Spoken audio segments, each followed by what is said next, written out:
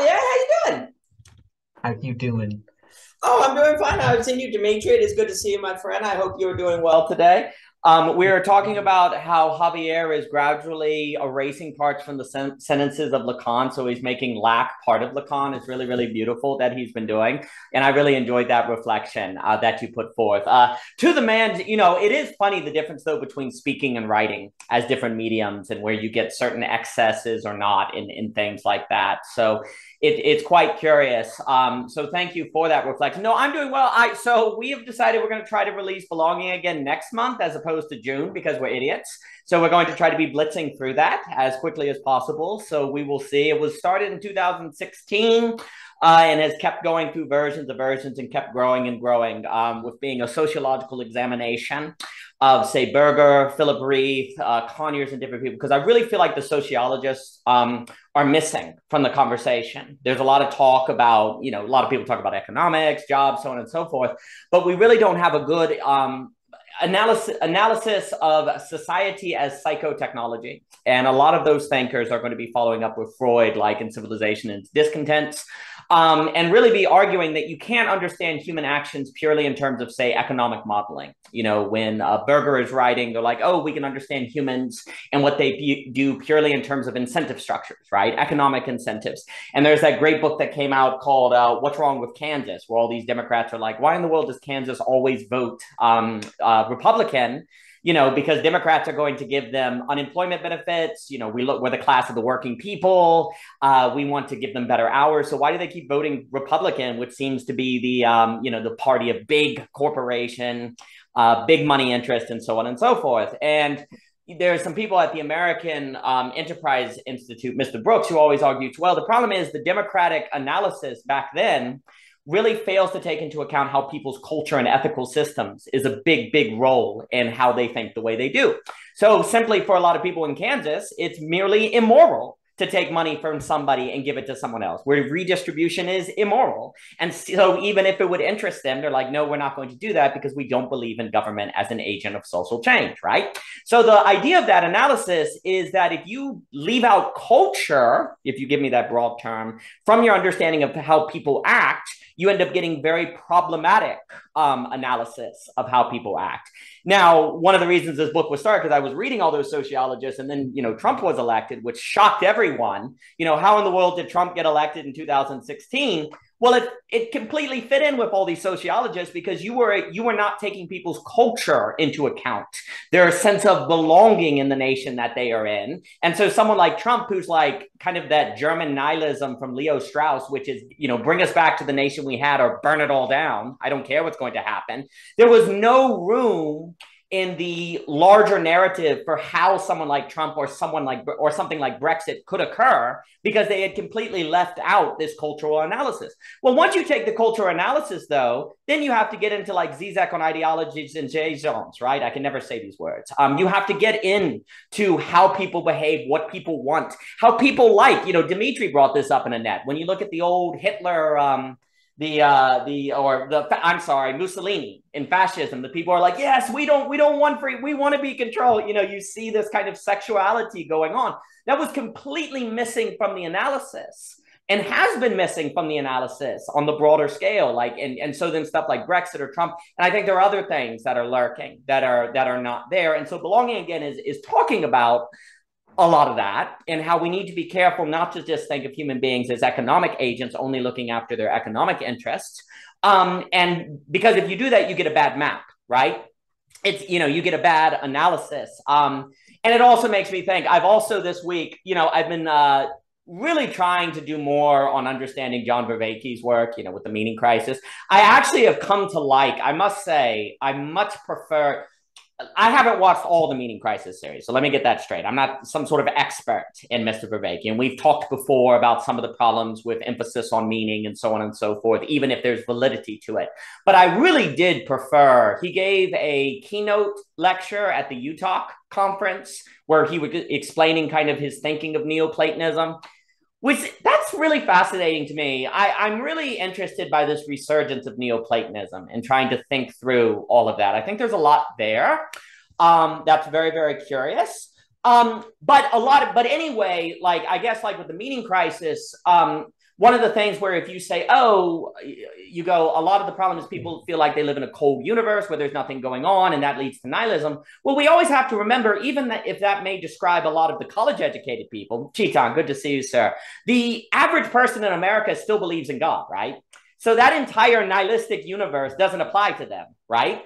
So that would not probably describe the majority of people in, say, West Virginia who are going through the opioid addiction, who have been going through these crises of despair. What is ever causing the mental health crisis for them is probably not the same as what is making it happen for, say, Harvard students who have high mental health. That's, it's quite interesting. A lot of people in Ivy Leagues have a lot of mental health problems, right? Well, is that the same kind of mental health problem as West Virginia, as you have in parts of the Deep South where there's no employment? Or are there differences in the causes of these situations of despair, right? And for me, that's where we talked about with, say, the need for a polytheory of thinking about all of these different things. And so likewise as well, sometimes people vote in behalf of economic interests, right? But other times they vote in terms of cultural interests, right? And that's why like the Trump stuff or the Brexit stuff was such a big surprise. So a lot of belonging, again, is revisiting that or bringing it out. And in all honesty, you write it, then it sits on your desk. A few months go back and you should get back to that, but you write something new. Then you look over, it's like, oh, I should get back to that. Then you do something new, and then it's 2023. And you're like, gosh darn it. We need to get those different things out. So that's what we've been thinking about. And any of that, like anyone who's more than free to speak. But I have been interested as well, just as a note. I've also been trying to learn a lot of Wolfgang Smith's work on vertical causation. He had a conversation with Vervaeke at the Meaning Code that seems very interesting. And there's a lot there. But then there's another move, and this almost gets into what we do when we read books as well. Like when Vervaeke was talking to Brendan, and he was like, oh yes, I'm a Platonist, but he's like, but in my Neoplatonism, you drop the two world stuff. Matter is not body is not bad. And there's no idealism. It's like Zen plus Neoplatonism. I'm really interested in this because then is it still Neoplatonism? There's this kind of weird thing where, what do we do when we like claim a movement of thought if we're not going to bring the whole movement of thought, right? But then, of course, who knows the whole movement of thought to bring it along in different things? Because I really have been interested in all these people talking about Neoplatonism, because I remember reading Plotinus, a lot of the Neoplatonists, and not saying I was like, oh, this is bad, but I never remembered ever having like, oh, this is amazing. This is what I want to do.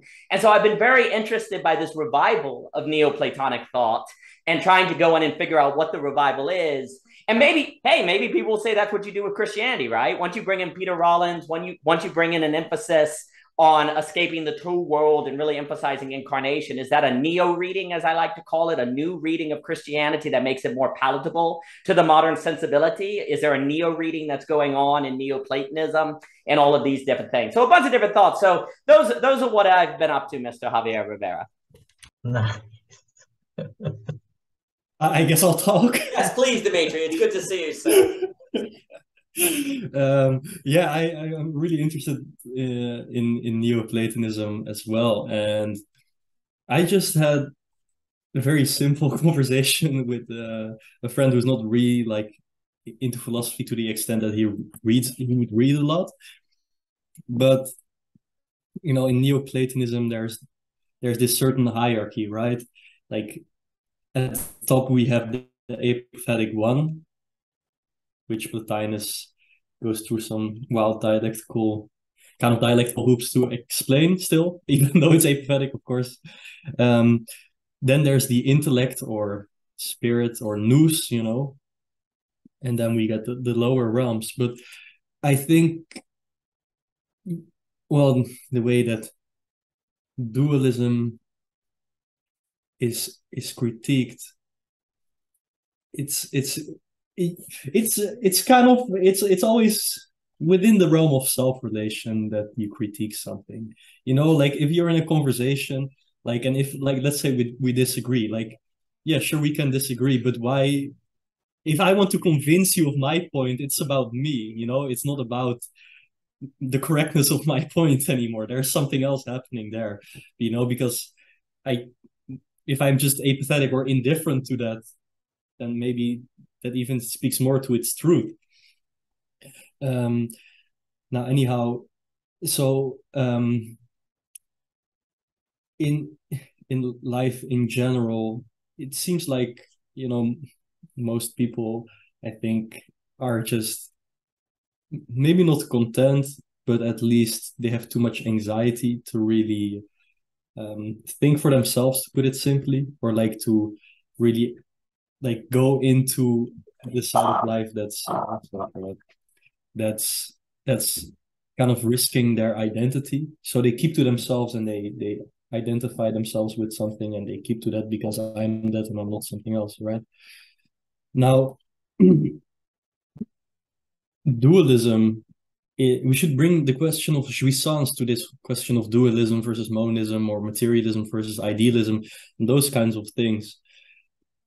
Because, like, if you're struggling against dualism as this kind of term that you deem to be completely wrong, and you struggle against it all the time, saying how bad it is and how it's theoretically impotent, whatever, it means you're struggling with your own jouissance in a certain kind of way, because there is this persistence of dualism within yourself, albeit in a negative way.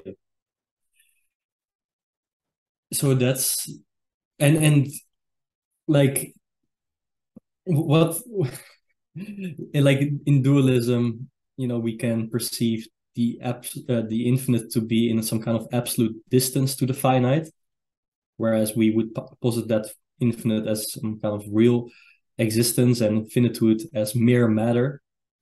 I don't believe the Neoplatonists are really like against the so-called lower realms or something, like especially in Iamblichus. Like, he was super tantric in his mode of being. He was like, yeah, you gotta go into basically the nature of the body to become virtuous when you make use of it. And here the debate between the Gnostics and the Neoplatonists become very interesting, because Plotinus actually keeps critiquing the Gnostics for positing the material realm to be evil. So this is I think important to realize. So it's interesting, you know. It's like, yeah, it's yet again, it's like, yeah, you want to have, you know, a cigarette without nicotine, or like the beer without alcohol. It's like, yeah, Neoplatonism is great, but not like that kind of side of Neoplatonism. Like, we get the decaffeinated one. So it seems to be that symptomatic of our times as well. No, excellent comment, Dimitri and Jacob. Good to see you, my friend. And Mr. Ebert, it's good to see you. Mr. Ebert, I just finished your talk at Parallax. I enjoyed it very much. The part also where if everything is ironic, it then leads to you're allowed and liberated to be earnest again. Because the irony becomes invisible. That stood out because with the belonging again, there's this problem of sociological givens collapsing. And once they collapse, you can't bring them back without knowing that they weren't given. So they kind of, they don't function anymore. Like Wittgenstein referred to bringing back a tradition, like rebuilding a spider web with your bare hands. And I'm extremely interested, and I wrote a little note to add to the book because I want to explore it in part 2 of Belonging Again, on that notion of recreating an invisibility that functions as a background for social action relative to that, which I found really interesting. So the sociological possibilities of freak theory were interesting. And Dimitri, what you were saying there, again, I'm just very fascinated about it, what exactly we're doing when we read books. Because, you know, like I've been reading Connacht's work on Kant. He's got that paper called Kant is Not a Kantianist. And he wants to really strongly argue that this hard idea of you don't access things in themselves. He's like, no, if you put all 3 critiques together, it's a much more complex picture. Then I have Pei over here at Attention doing Descartes later in life, where he sounds like a freaking Neoplatonist, or where he's like, no, it's not dualism. It's basically vertical causality following Wolfgang Smith. And you're like, what? What do you mean there's vertical causality in Descartes? I thought it was Cartesianist. And it's just so interesting because then it's like, what are we doing when we read books, right? And I think the online sphere, and I guess I keep asking that since I'm like a literature major and I'm always interested in like Harold Bloom and all of the different like reading people, like theories of hermeneutics, because it begs the question of, is there some new way of approaching books that these online spaces are creating that we always have to have an open hand, it feels like. It's like it's perfectly fine to say there's problems with Cartesianism as long as you're always open to the realization that your understanding of Cartesianism might not be complete. Or the same with neopragmatism, or the same with Hegel, or the same with Kant or anything. And it seems like there's this new way of holding ideas that is becoming very clear is needed, especially on these online spaces that move a bit away from specialization and seem to have a lot more to do with broader frameworks, which I think are good, right? Because if there's a lack of broader frameworks, then it's difficult to determine praxis and things like that. I'm also extremely interested. I feel like Neoplatonism is more Hermetica than it is than the Gnostic tradition. But then I keep having people that claim that Neoplatonism is Gnosticism. Now, I'm only beginning my studies of the Hermetica, which is the cross-pollination of Egyptian and Greek thought. I will make no claims of expertise on it. And the reason is because it seems to me from some letters and writings that Hegel was interested in Hermetic thought. And I think that may have even come up. So I'm trying to understand it. But all of those schools seem to have some unique overlap that at the same time maintain very important distinctions. And so I'm curious about that. But again, it's just interesting with Viveki on Neoplatonism because he's using the forms of Plato. And I actually agree with this. I think it's true if you look at Book 7 of the Republic, where forms are more like what the things that things unfold into as opposed to some ideal state. I think that is correct. And where he's describing Neoplatonism that way is very interesting.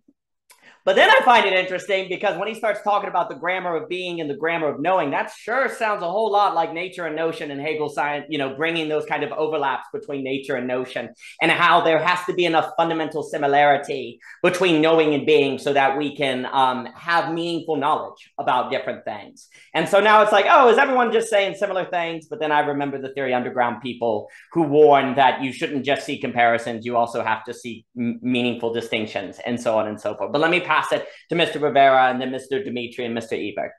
Yeah, I'm very interested in, first of all, why is this a sudden interest, but I'm also interested in why is Hegel Lacan an interest too?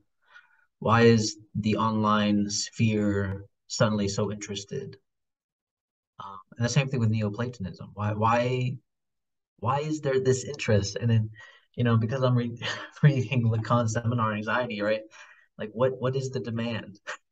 What is the demand that is sort of haunting us for this?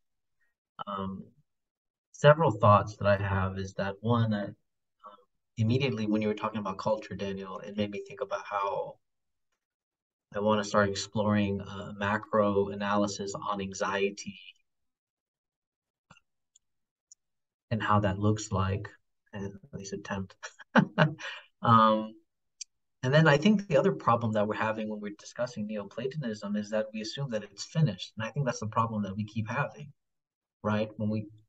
It's like you talk to somebody about Neoplatonism, they're like, oh yeah, this is the logic, this is the flaw, and like, that's it, it's done, it's finished, ta-da. But it's like, it's never finished, really. It's never finished. So I think that's why we're like always kind of complex, like, oh, there's new stuff being said about Neoplatonism now. So yeah, I think we're gonna tackle Neoplatonism, and it has to. Yeah, I think you're right, Daniel. We're gonna have to understand like what is really being said now. What is the new development of thought that is being pushed, even if it is retroactively now. Maybe it's not dualism anymore, right? It's like vertical causality or something. Yeah, those are just my thoughts. Excellent. And I'll pass it to Dimitri, Mr. Ebert. Mr. Barnes, good to see you, sir. Your series with Merriman is friggin' awesome. I love that weekly conversation you have. And Jacob, I missed the question. I'm glad Michelle sent that forth. And I've been thinking a whole lot now about self-referential or meta-propaganda after that talk you had with Raymond, where if the propaganda tells you it's propaganda while you're listening to it, does that make it more effective propaganda? That sort of meta move I've been really thinking a lot about. So thank you for that, Mr. Barnes. And thank you for your comments, Javier. Dimitri, please. Javier, I couldn't agree more with your point that like it's intrinsically incomplete. And I've talked about this before, that we are the completers, like we are the filling in of that gap. So there's this YouTube channel. It's called Esoterica. Probably a lot of you know it. He does amazing videos about Hermeticism, Gnosticism, Neoplatonism, all of it. I really love all of his content. Though he has a certain approach, which I think is valid to an extent, but also misses something, which is that he says, like, well, okay, let me say it like this. What his channel is really great for is that he has the best academic content that I've seen about esoteric history, and also very broad, which is quite objective in a sense, but in another sense, he would critique people who would basically take up thought traditions for the moment that we are living in now, because that would seem like dishonest to him, you know? Like, let's say if I get very inspired by medieval Christian mysticism from the Rhinelands, like for him, it doesn't make sense to identify that and see myself as being in a kind of continuation of that tradition, because I'm, you know, how can I know that? You know, I can only, for him, I could only go to the origin to explicate it better and better as I can, but I cannot take it up and say I'm like representative of that very tradition. Well, philosophy as such is very interesting because it seems to imply this kind of stance where you're taking up this as at least some kind of Socratic, maybe not dialectical, but there is some kind of you know, the genesis of philosophy is in Greece and with Socrates and Parmenides and pre-Socratics. To him, it's not that we don't. The best way to understand Shakespeare is really to try to get to the origins themselves, but it's exactly by reading Shakespeare that we can understand the Victorian times in England. So that is basically echoing what Hegel is saying, that philosophy is basically, which also answers kind of your question, Javier, is like philosophy is kind of an epoch in thought condensed into its thought. So of course there's something incomplete about it, but what I mean by us being the completers is that when we are reading a text, we cannot but to translate it to our own, right? And there's always something lost in translation, but in that very loss of translation, you're completing that thought and putting like the, how do you say it, like the dot at the end of the sentence, you know? And there's something of there's a committance, you know, you need to commit to really do that. And I think really the trick, which also gets into like what you said, Daniel, about like holding an open hand with these kinds of spaces, the trick seems to be not to take subjects for some kind of, for their, you know, one-sided predicates and basically like pin them down on that, but to really allow yourself to be in a dialectic and to see also the very fact that if it wasn't for that relationality, you wouldn't even be who you are. It makes me wonder if this vertical causation stuff and this intertwinedness that Vervaeke was emphasizing in his U-Talk high note, it's almost like reading itself suggests that, right? Where we're the, there's a vertical causation occurring with the text itself. And by vertical causation, there's a thinker by Wolfgang Smith, and also Vervaeke has been talking about this, and I think really trying to emphasize it with the Neoplatonism, which is the notion that the form in Plato is not an ideal, like the ideal perfect state, but the trajectory by which a thing forms according to.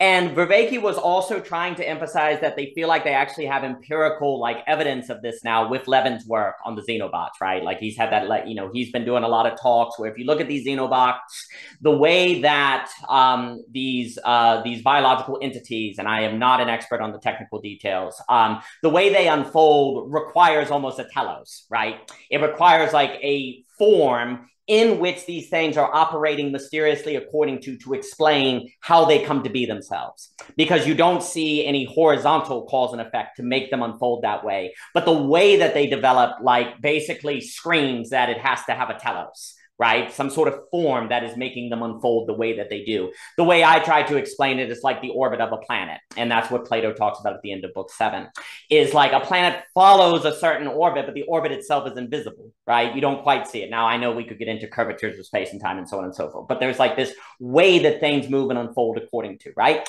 So vertical causation is the idea of how you're going to solve the measurement problem with Wolfgang Smith, which is the problem of, you know, if we're measuring quarks or atoms or whatever, we have to assume a different ontology of the ruler itself to get accurate descriptions about those atoms, right? Oh, well, that's a problem because there's a disconnect, right? If the atoms are more real or the quarks are more real than the measurement rod because of a reductionist framework where the smallest things are the most real, how can you solve that problem? Because you need something that's not reduced in order to make sense of the things that are at their smallest building block, right? So Wolfgang Smith says, oh, well, you just say all levels of reality are equally real. You know, the reductionist level is just as real as the emergent level, and every level is equally real, right? And that's how you solve it. Well, that would require positing a vertical causation where the measurement rod is of itself being acted upon by the atoms, and the atoms are working on the measurement rod. All layers of reality in a kind of stack are working on each other equally, and no one of them is more real than the other.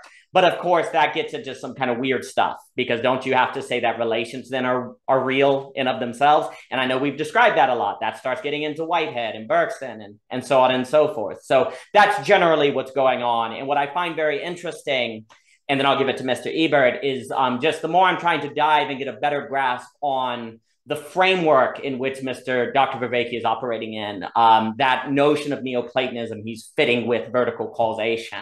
And I would be curious with Mr. Ebert if he feels like freak theory has a lot to do, has roles for vertical causation and things like that. Maybe, maybe not. I really liked your parallax conversation. I also really liked hearing the elaborated story of where the theory came from, going back to your days and the loudness wars and everything. So good to see you, Mr. Ebert. I hope you're well. Thank you. Are we talking about reverse causation, downward causation when we talk about vertical causation? Yeah, it's the same. It's the same. Okay. You know, I was actually just reading an email Dimitri sent me, and I've also been thinking a lot about this talk that I have coming up on AI and artistry. And of course, AI is this black box. We've discussed that a lot here. We have really great discussions here, everybody. Like, really, you know, they're always relevant to my week of thinking. And I find myself referencing these conversations. So I'm grateful for them. But Dimitri, I hope you don't mind. I'm just going to reference something that you mentioned as a launching point in the email. Yeah, of course. Okay. Yeah, you said something like the indeterminacy, I'm communicating as if the indeterminacy is actually out there. I'm paraphrasing very poorly, but something along the lines that there is no thing in itself is your point, and that there is no indeterminacy out there as some external factor. No, there is. My point would be the opposite. Who knows, Sorry? man? Maybe there's a thing in itself. I think there's something right to saying that, in a sense, Hegel does ontologize Kant in a thinking that's like a movement. You do believe that there is an indeterminacy, even in and of itself, that exists of its own volition out there? Well, no, I think I would say I don't know. I think that's my answer. I don't know if there is. Well, I don't think we but really the reason can know. you don't know, right? The reason Yeah. you don't know is because you're Dimitri and you're a subject. And so I guess I'm not sure if I'm answering. So I might be misreading. So I'll come back to this. But just whether or not I'm mischaracterizing what you were saying, the reason we don't know whether or not there's indeterminacy out there is because of our own subjective limitations.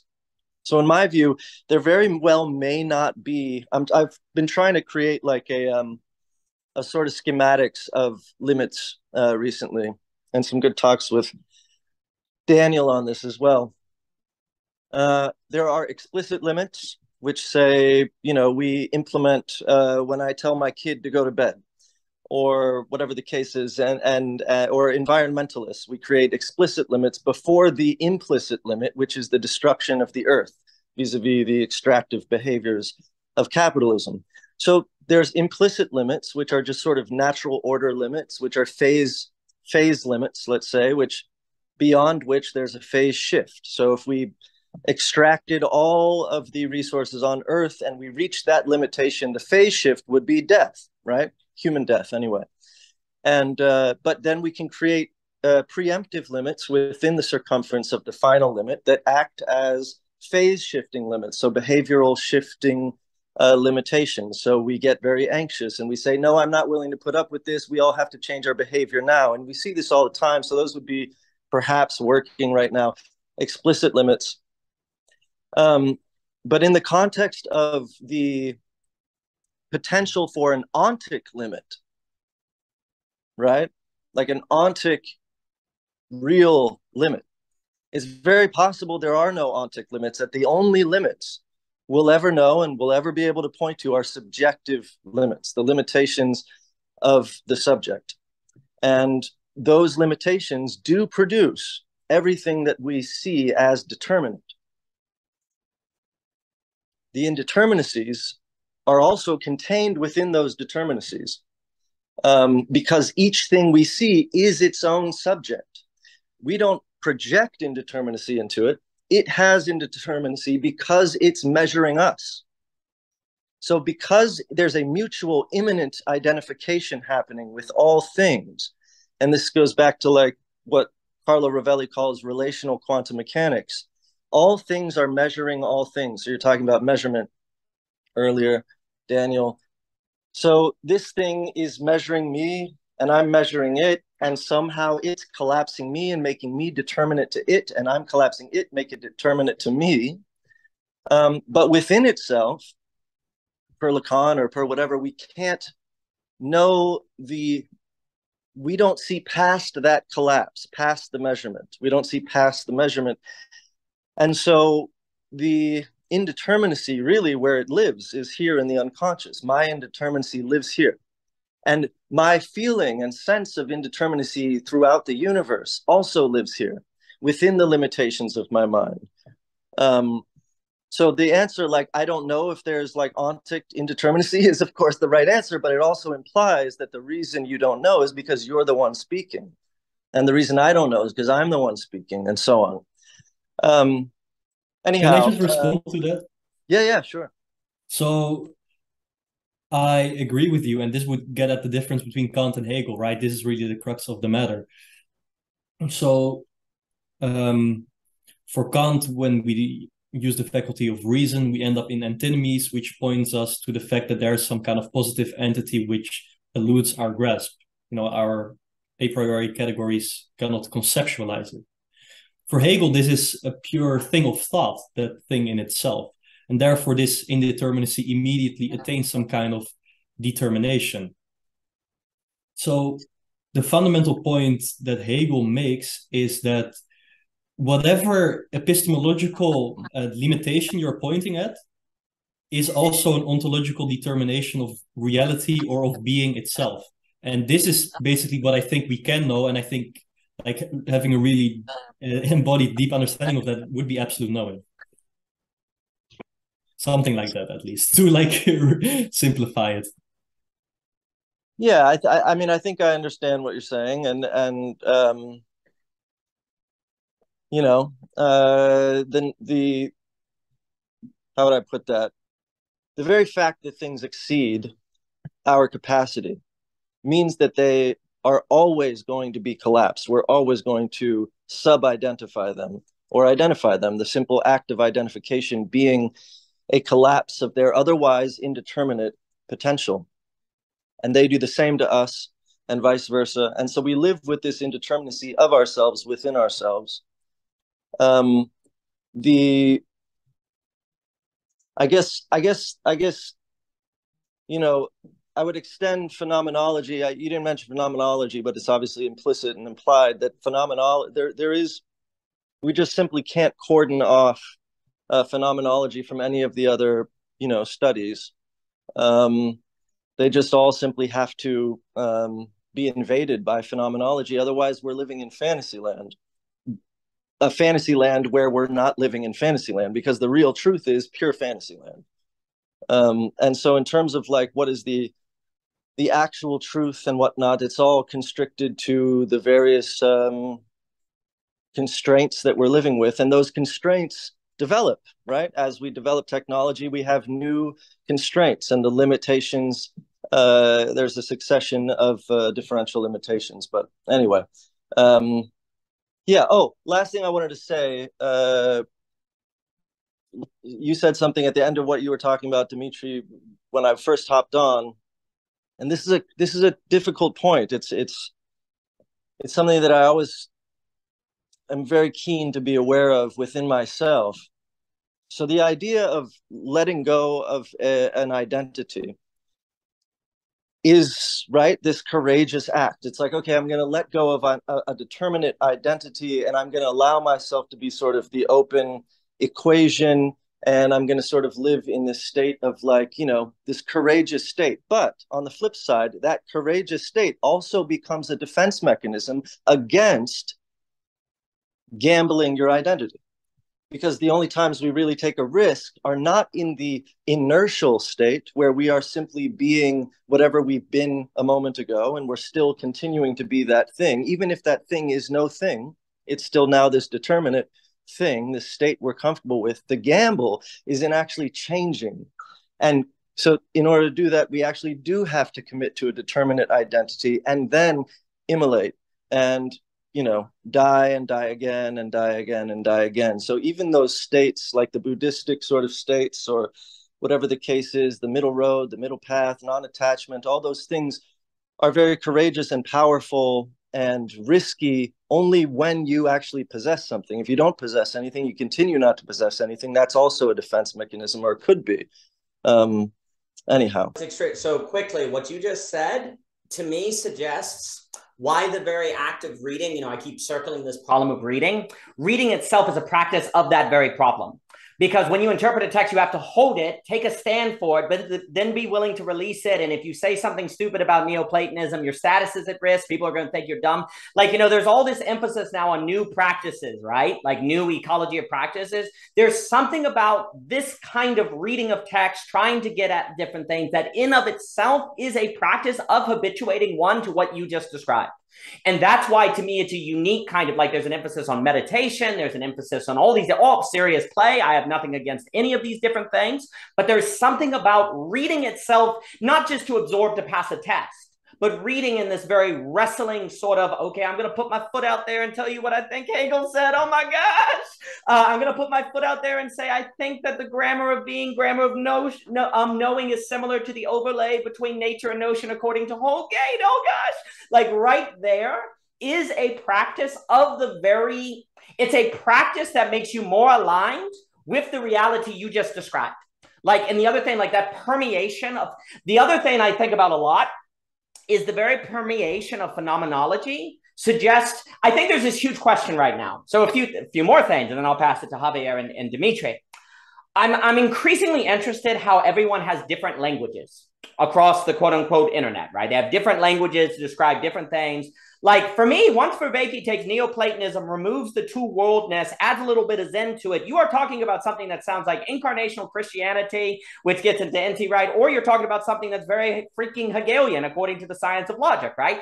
And yet there are different languages, and there's like questions of what's the difference between those languages? Where are they not the same? Where are they overlapping? There are all these different kind of things that are occurring now in these different languages. It makes me think of the problem, like if you go to, it's almost like what we've had for years is the problem, like Germans know German, you know, Germany knows German, Chinese knows China, American English. Generally, I know it's more complicated than that. And what you're seeing now is a development of like different languages that suggest different intellectual cultures that have to somehow translate to one another.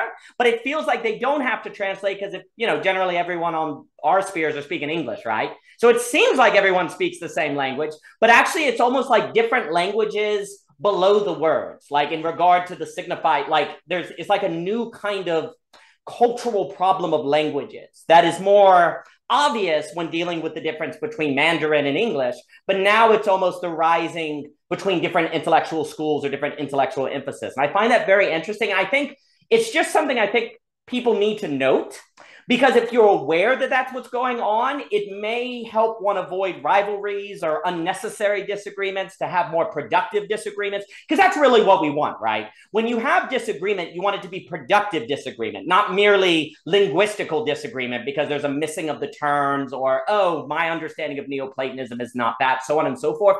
So it's this, like, in addition to reading being a certain practice that can help one kind of habituate themselves to what Mr. Ebert was describing, there's also another almost street knowledge, like street knowledge they talk about. It's almost like there's new kinds of street knowledge developing in these online circles, which is the street knowledge that people are using, like this language problem I just described, and knowing that and navigating that seems to be really important. I also wanted to say I appreciate what you said about the net. I enjoy the conversations a lot as well. I get a lot out of them, so thank you very much. I enjoy them a lot. And the last thing I'll say, I think there's a massive question of where one should start their thinking. So, for example, for me, since phenomenology permeates everything, I tend to start with phenomenology, which I align with David Hume's Common Life, as Mr. Barnes has written a tremendous book on the iconoclast, and then position, like, starting from there and going. Now, other thinkers, maybe like, I say maybe because I'm not sure, maybe someone like Dr. Henriquez is more starting from the abstract sort of system, and then the individual can fit themselves into that system and overcome reductionism and nihilism, right? Seems to have similar goals of, say, avoiding nihilism, but different starting reference points, right? Are there better reference points than others? Does it matter? Or as long as you integrate them all together at the end or bring them in conversation, does it not matter? That's a kind of structural question I wonder about sometimes. Mr. Ebert. Can I ask you this question, though? Once you introduce, I can't help but introduce it, once you introduce the notions of cognitive limitation, and then once you have limitation, you're dealing immediately with excess. Yes. Right? And whether or not you think excess produces absence, that's on you. But if you have limitation, you're grappling with excess. Once you introduce that idea as fundamental and inescapable, everything becomes phenomenology. Well, I agree with you. So to show my cards, I feel like you do have to start with phenomenology as fundamental. That's why I started the But you can't even ever leave it. So if you think that's the issue. You never can. You always have to mediate back to the concept. Like, you can't. Like, is it not primarily logical, according to Hegel and the science of logic? What do you guys think about that? Say that again, Dimitri. Your audio cut a little bit. Isn't it primarily logical? Isn't that Hegel's point in the science of logic? But then logic is bound up in the phenomenological, isn't it? Isn't nature a notion like an equal sign? Yes. Well, not an equal sign, a slash sign. No, yes, but that's how you overcome Kantianism, right?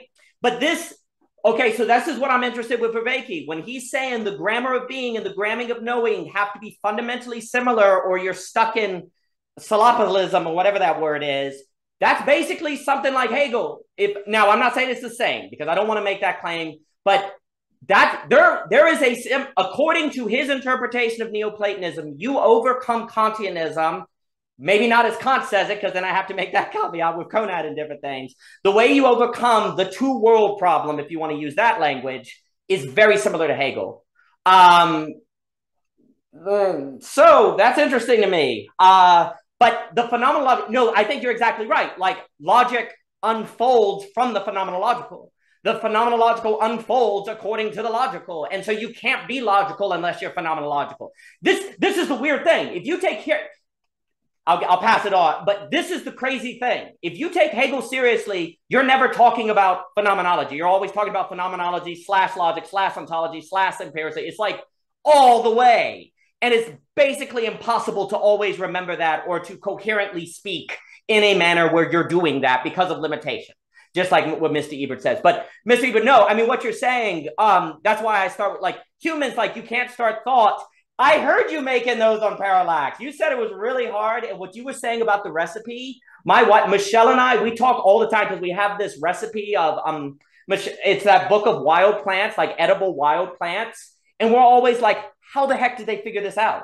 Like, you were talking with the macaroons, with the cooking and different things. Exactly. You're always standing on the shoulders of failures. So are failures if you need them to stand on them, right?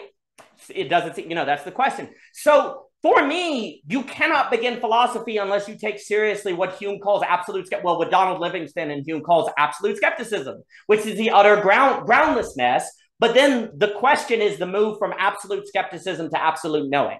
That's why I'm always talking about the Hume to Hegel move. That to me is completely fascinating. And that gets into a lot of things. But you only do that if you make phenomenology fundamental. But let me pass it on. Whoever wants to speak. I know Javier, Dimitri, maybe Haven will show up. Anyone? With the question of the thing itself, because nobody's brought up time yet. Is there a framework of time that would allow you this speculate, like this thing? And then on top of that, I want to know if we can divide the idea of knowing, because I think Nishida does this move actually, where it becomes action. Action is a way of knowing, rather than actually cognizing. So yeah, I'm just curious about those things. I don't know if that is all entirely relevant. Well, can I just totally relevant? So Dimitri. Oh yeah, so Javier, this problem has been bothering me for months. The distinction I've made to try to think about it, which is not satisfying at all, is the difference between logical moments and temporal moments. Because Hegel uses the word moment all the time. And he's like, yeah, moment this, moment that. But we shouldn't understand, whenever he uses that word, we shouldn't understand it temporally, because he's talking about logical moments in the unfolding the concept. Right? So in the lectures on logic, he makes a similar move that he makes in the Science of Logic, and he says that thinking is above time and space.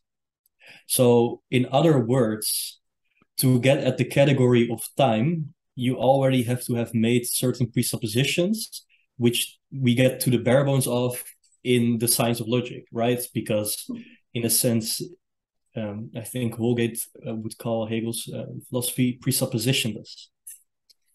So the way I understand it is that it basically means that we presuppose as such, and we cannot get out of that very presupposing, and that is presuppositionless in itself.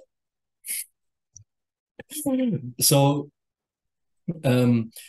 yeah, to get at the concepts of time and space, we have already had to have derived many other concepts which are like before that or a priori to that in a derivative manner. And this is that like above space and time, which is like non-temporal or invisible or eternal about Hegel, or timeless about him. That's so timeless about the Science of Logic. I think that's what also how Cadell talks about the Science of Logic being such a timeless text. And it's really interesting also to tie into what you said, Daniel, about Neoplatonism and Platonism as about this. You compared it to the orbit, right? There's this kind of trajectory, but the trajectory is not some kind of perfect transcendent heaven. It's an invisible reality. It's like, and that would go in, like, get into the distinction between like what Hegel calls picture thought and actual thought. Actual thinking, because picture thinking is like Daniel, like you giving the example of planets orbiting already gives off this image, right? However, this what we're talking about is ultimately invisible. That's why philosophy is also such a strange activity, because you cannot really see it. Anyhow, I'll pass it on. No, and I'll give it, and I'll just quickly note, if that interpretation of the form is correct, then it is very possible that means Aristotle misread Plato to say what Plato says in regard to the forms and the substance and essence and action, which would be great because all of the Western philosophy. Now, I also think you actually have to bring phenomenology into Aristotle's metaphysics, but let me pass it. I'm gonna stick my neck out here. I'm just going through Science of Logic right now and highlighted every word use of moment. I'm going to say straight up, moment is always temporal in Science of Logic. I could be wrong. I'm pretty sure I'm right. As an example, as a product is implicitly the unity of unit and amount, but unity of unit and amount, but as each term is only one of these two moments, unit and amount, or for instance, the moments of quanta, the quanta have for their negative moment the reciprocal limiting, blah, blah, blah. This negation accordingly is the negation of self-externality of the exponent, which is displayed in the moments of the ratio. Again, the ratio is true infinity. So every time, so just to riff on time for a second, when we talk about, this is my view, and this is where my excess absence thing becomes distinctly metaphysical, is in the isomorphisms I keep talking about.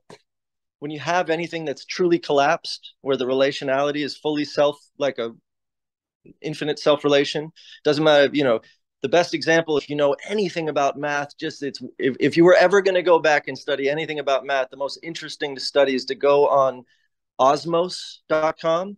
It's like the mathematical.com, and just type in sine 1 over x, and it'll spit out a graph, and you'll see as it approaches 0, it suddenly just starts going like this. And in mathematics, they call it undefined. What it really is indeterminate.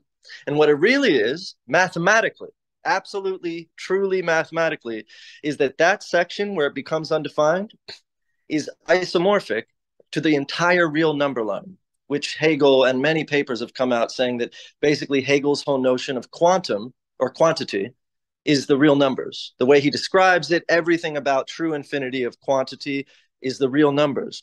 And the fact is that infinity, it doesn't matter what kind of thing you have, but any infinite self-relation compactment like that is isomorphic to the entire real number line, meaning you can draw a line from any point in that collapse to any number in the real numbers. It's the same amount of infinity is packed into that as in the rest. So the reason I keep bringing that up is because when we think about a collapse of space-time, when we think about a collapse of space-time in a black hole, right? We think about like the Planck scale, time slows down to almost to a full stop, right? On the reverse side, you go fast enough, you go like light, photons don't experience any time, right? There's no time. And what do these two things have in common? Well, light is everywhere all at once. So it has total relation with all things at the same time.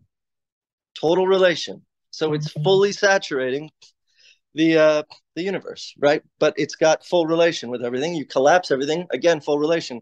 Time is totally related to relation. So when we talk about the indeterminacy of the unconscious, which is in excess of our limitations. Now, just bear with me. This is very like speculative. But if first of all, limits are subjective, number one, and secondly, that limitation produces an excess, which is beyond our capacity to understand it, and that excess is infinite self-relation, then within the unconscious is likewise isomorphic to any point in the universe. And the unconscious is likewise timeless. Because it has no relation, because it is infinitely saturated with relation, not ontically, but in relation to our limitations, right? Within the limitations of consciousness. So every time that I see Hegel mention moment, what I see is a reference to sublation and indeterminacy. Any indeterminacy, therefore, is a moment, because any indeterminacy is eternal. Well, don't think of it as linearly eternal, but as timeless. It's a suspension of time, a collapse of time, wherein it is, and this is why I think me and Cadell relate, and I think maybe you, Daniel, but although I haven't talked to you about it, is that the Platonic forms don't pre-exist. They're being created constantly. This is a Platonic form.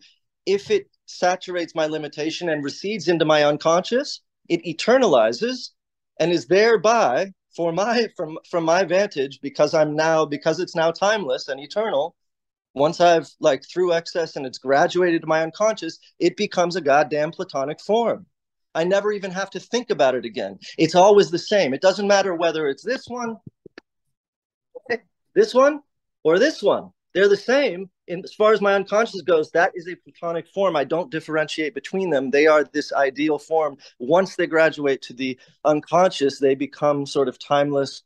And this idea of like, do we know the thing in itself or do we not know the thing in itself? The one distinction maybe that we can make is between to know and knowing. But, you know, where knowing is like absolute knowing. Do we know our unconscious? Like, what relationship do we actually have with our unconscious? Well, we could easily say we have no relationship with it.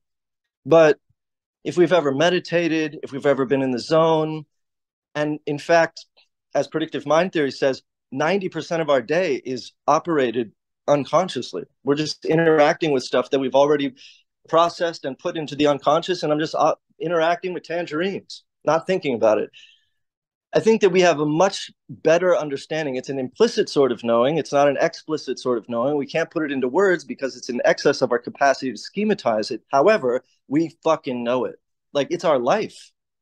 You know what I mean? The thing in itself, which we are to someone else, and which this is to ourselves, is so intimately known that it evades, or that it, you know, to use Lacan's phrase, it resists symbolization. Anyway, cheers. I'll pass it to Dimitri. Javier, you asked the $1 million question of, is the form part of the entity of itself, or is it somehow transcendent of the entity? I think there are a few other questions here on, I think Hegel's taken a stab at Kant, where for Kant, time and space are categories of the mind. And then, of course, there's the famous melting candle example. It's like, hey, Kant, how is that candle melting if there's no one there perceiving it, right? So then the crazy thing is the function of the word over. When thinking is over space and time, does that mean it is built upon space and time? Does that mean it is outside of space and time? And then when we talk about space and time, are we talking about our phenomenological understanding of space and time, which is limited? And then is there some sort of absolute time? I know Bard has those terms, temporal, absolute time. Bergson has different notions of time as well that I think is very relevant here. But there's time as limitation, and then there's time that the fullness of time is exactly a kind of timelessness, right? And then that seems to be what's very interesting here. So those questions are there. This is where I think maybe the distinction, and this is what I'm not sure, between Neoplatonism and Hegel, even though there seems to be stupid overlay. When I listen to Vervaeke and Wolfgang Smith, they're talking about a vertical causation. And Wolfgang Smith also talks about seemingly different realms, the corporeal, the eternal, and there's another one that I forget, pretorial or something, I forget. So he basically speaks as if there are different realms according to which things, I want to say receive, almost like a radio, but that sounds a little lame as a metaphor, so don't quote me on that. Where things receive causation by which to formulate, because almost Plato's form in terms of being is a formulation. Things have a formulation is according to a vertical causation. But it's almost like in Hegel, the form is contained in the entity itself, right? Where the thing itself in its being contains the formulating principle that comes into existence with its own existence, and then the form doesn't exist without the thing. Now, I can't help but hear Vervaeke say, well, yeah, of course, there is no form without the thing, right? But then what is the nature of the different layers? This is what I'm not sure, and we'll have to read a lot more Wolfgang Smith, because maybe he'll say, no, they're different realms, but it's all, I think he's a Catholic, so these are all intercarnational related, so there may not be any disagreement at all, but certainly the coherent model has the form with the entity. The formulating principle of the entity arises with the entity and does not exist independent of the entity, right? That's why I like the example of the orbit of a planet, because even though it's picture thought, of course, there is no orbit unless there's a planet, right? You have to have the planet to get the orbit. And then the orbit is very real, and yet its existence, it's participating in, per se, the reality of the planet to get that form. So this question of the form. There are also the other point, I think, and then I'll pass it on. I feel as if there's a difference between form of, I want to say the form of being in Plato and the form of thinking in Plato. The form of being seems to be this orbit of the formulation, the vertical causation, all of that. But then in Plato, there is the idea that ideas present themselves with a certain perfection, right? They present themselves as being the non-contingent version of that thing. Maybe perfect's not the word, but the idea of a cup is bringing forth a cup that is not contingent. You don't have an idea of a cup and say, oh, I can only apply this idea to some cups. When you get an idea of a cup, you go, I can apply this to all cups, right? Even if they have different color, even if there's different shape, the idea can be fitted to all phenomenon, right? So the idea as a form is something that can be generally fitted if you move beyond the accidents of phenomenon to get at the thing themselves. This form does not seem to be the same as the formulation of the form when I'm describing orbit. There may be different forms in Plato, but here's the question. It seems to be that the Neoplatonists, or this new take on Neoplatonism, wants to say those two different kinds of form are fundamentally linked. That seems to be the claim. Holgate's language, as I understand it, is that notion and nature are fundamentally linked in Hegel. Now, I'm not saying they're equivalent, because this is when we get into the details of the distinction. But this seems to be how everyone's trying to overcome Kantianism somehow, the popularly understood Kantianism. This is very interesting. And that's how I understand the different notions of form that are going on in Plato. Those are thoughts that came to mind. Let me pass it to Dimitri, Javier, et cetera, so forth. Or anyone. So, first of all, Kant is not just another skeptic. Like, there has been many skeptics who have asserted the unbridgeable gap between, how can we put it, like a thing in itself and reality. That's not a new idea at all. What Kant was revolutionary about, and this really is worth to really go deep into because it's such a crucial and a tricky distinction, is that he basically derives the thing in itself from our transcendentally constituted reality. So for Kant, you can be so-called objective, although this would be a phenomenal objectivity. He doesn't reject this. This is also how we can even ground ethics and morality. Otherwise, the whole project would have collapsed in on itself, I believe, anyhow. Now, Ebert, I think your comments on time are very interesting. And especially the fact what you said about the unconscious. Now, I don't think the way you talked about it, it seems more like the subconscious to me, not necessarily the Freudian conscious, according to the Slovenians. Though Freud did write that the unconscious knows no, and the unconscious cannot realize death. It cannot acknowledge that we die. In other words, the unconscious believes it is immortal, which I think really aligns with what you said about the certain kind of timelessness about the unconscious. And Daniel, about what you said about the idea, I think that's great, and I think that really the trick is to, like, after Kantianism, can we go back doing metaphysics without regressing in some kind of naive metaphysics? And it's super tempting to do that. I think there will be only more of an increase in, like, religious fundamentalism and all these kinds of things, and pre-critical metaphysics. And this is where Hegel's word of the term idea is very interesting, because for Hegel, an idea is not just a concept. An idea is the unity of that concept with reality or with being.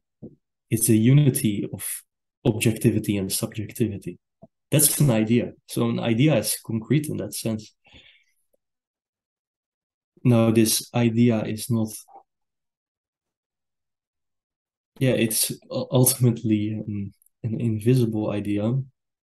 So, but if we understand idea like that, then we can understand the word ideal to be this, and not ideal in the sense of it is like it is perfect or it is great. You're idealizing something, but to be ideal would be to have a unity in objectivity and subjectivity. And it would be nice to see a rehabilitation of that comprehension, or that defining of the word idea. Anyhow, I digress. No, that's lovely. I passed to Javier and Mr. Barnes. No, what you're saying on Kant, yeah, the more I go back, like I read Conant, you know, Roger Scruton has a lot on Kant and different things like that. It could easily be, because once you take all three of the critiques of Kant and put them together, he certainly does sound like these neo-friggin' Platonists, or he doesn't actually seem to have a hard break between nature and notion. He just has the emphasis on notion, and that seems to be bridged when he gets to the critique of judgment. The critique of judgment seems to be critical, which again begs the question, what are we doing when we're reading? And then it begs the question too, like, should we call it, you know, I put out that paper, like the problem of Kant, which is basically a giant examination of what are, you know, the problem of reading, like in different things. So this is why I guess also this points out though, why I'm trying not to be someone who say, like with someone like Vervaeke, like my leanings are toward Scottish Enlightenment, counter Enlightenment, psychoanalysis, you know, these different economics, different things. I'm not big on giant systems building. A lot of the things that a lot of the thinkers in the what are called, you know, the meta modern thinkers, a lot of the stuff they do. I'm not big on some of the personality spiral dynamics, even though I see value in it. You know, I've talked about cone dynamics. But then at the same time, so many times in history where I thought I had a good reading of someone, David Hume would be a great example. Hegel's a great example long ago. And it turned out I was a freaking idiot. And people were saying things that were a lot more different than what I thought, has kind of made me go, all right, everyone's talking about Neoplatonism again. I read a lot of Neoplatonism. Maybe I'm missing something. Before I just assume it's all a return to some sort of stupid thought, let me step in and try to see what's going on here. And then you're like, oh, interesting. There seems to be a lot here that actually aligns with thinking that, for me, feels Hegelian, even if it's different. And I think that's almost, again, a kind of street smart. We're talking about this kind of street smart in these online spaces. I'm not trying to pat myself on the back, but there's some kind of skills one needs to learn to not make these mistakes again, or to make needless disagreement. We want productive disagreement, right? We want a productive disagreement, but not simply disagreement that is a result of different definitions of the terms. And then I think and then I'll pass to Javier and Mr. Barnes. What you're saying about naive metaphysics and not returning to naive metaphysics, I think is extremely important. I think all of these different groups are coming toward, at different angles and different emphasis, a kind of metaphysics that is not naive and that has this double action going on, AB, as I like to call it, freak theory. I think these things kind of capture it, the overlay of nature and notion. And I think to make it clear why it's important, you know, Mr. Barnes has been doing these. He did a wonderful review, like deep dive into all of these different socio-political movements that are going. He had that wonderful vision on like bioengineering, the Chinese organ harvesting and different things, and how incredibly difficult it is to say that it's wrong to do those things if you don't have, say, first principles or a metaphysics or a system that suggests that humans should not be used in a certain way for the ends of the rich, right? You start wondering, like, what is the ethical foundations? And one of the reasons why I got interested in moving from Hume to Hegel is precisely because I could not find sort of an ethical background in simply deferring to common life to refer to why people should not engage in, say, bioengineering, some of the stuff that Fukuyama's book is going into. So just as a reminder of some of the stakes in this, I do think there are stakes. And I think also, now, of course, we'd have to get into the details. I just made a given example. You know, in my presentation, I talked about Duganism and all in Japan and so on and so forth at the Hegel Science of Logic. But also, I think it goes in Mr. Ebert, where he was talking to Parallax. Oh, yeah, I think you're right, Mr. Ebert. If you take seriously freak theory, that can actually practically benefit your life.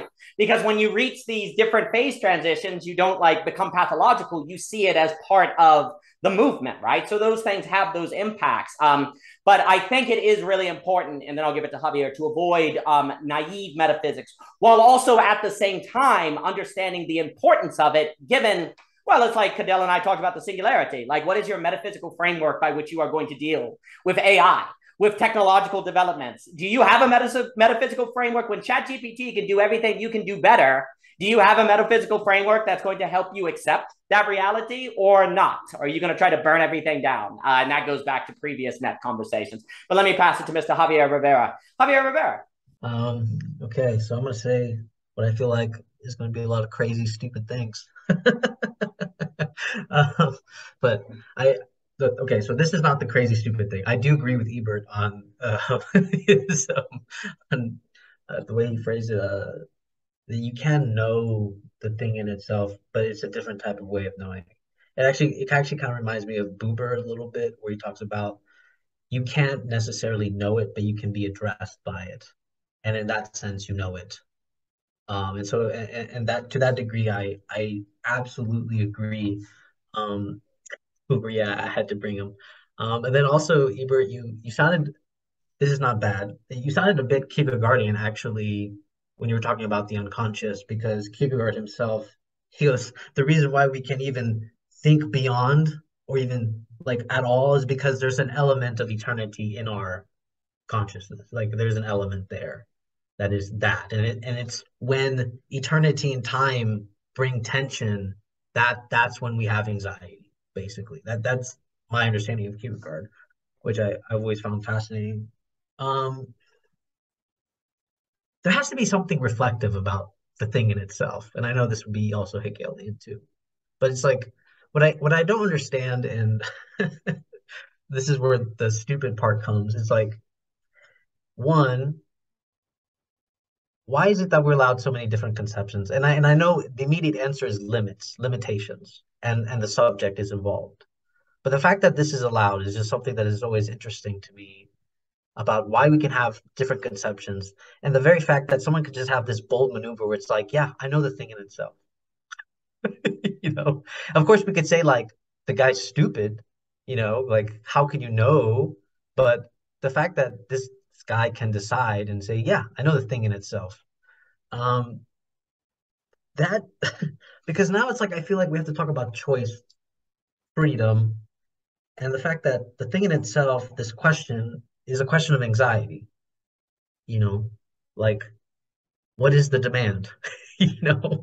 And now I feel like actually exploring, reading this concept of the thing in itself in Lacan's seminar on anxiety, because it's like, is the thing so close to us that that is exactly why it gives us anxiety? Like, is is it? Can we know? Can we not know? Like, is it that close? And there's multiple theological examples of this. You know, even the Quran, it talks about how the God is closer than your jugular vein.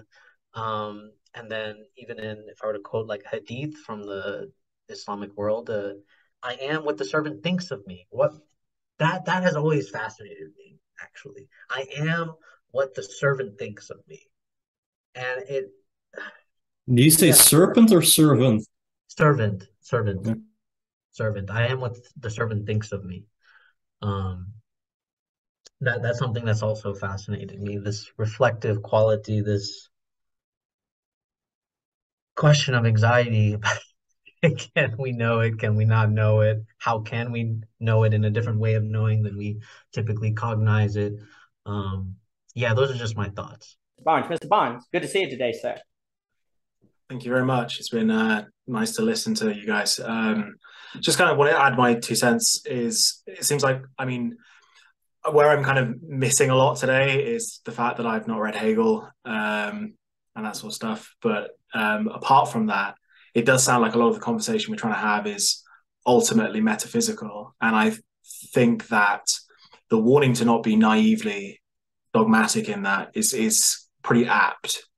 But I kind of just wanted to say why I think what we actually end up acting in terms of metaphysics is actually quite important. Like I put myself in the school of skepticism. So ultimately, I don't think that, you know, at least as far as I can see, anything short of a miracle, we're not really going to know what there is metaphysically. So I wouldn't say all this talk about determinism, et cetera, is null and void, but it does feel kind of like, you know, us as apes on this planet, we're kind of grasping at straws, trying to reach out to something, and we've all got our own way of trying to reach out. You know, like Javier's trying to get through theology, and you know, someone else is trying to get there through quantum physics. But just to kind of, you know, not be so negative, to bring things back to somewhere where we can actually kind of get some sort of use out of this conversation, is that the ultimate reason why I think that despite all of that, metaphysics is still important is that for us as like human philosophical subjects,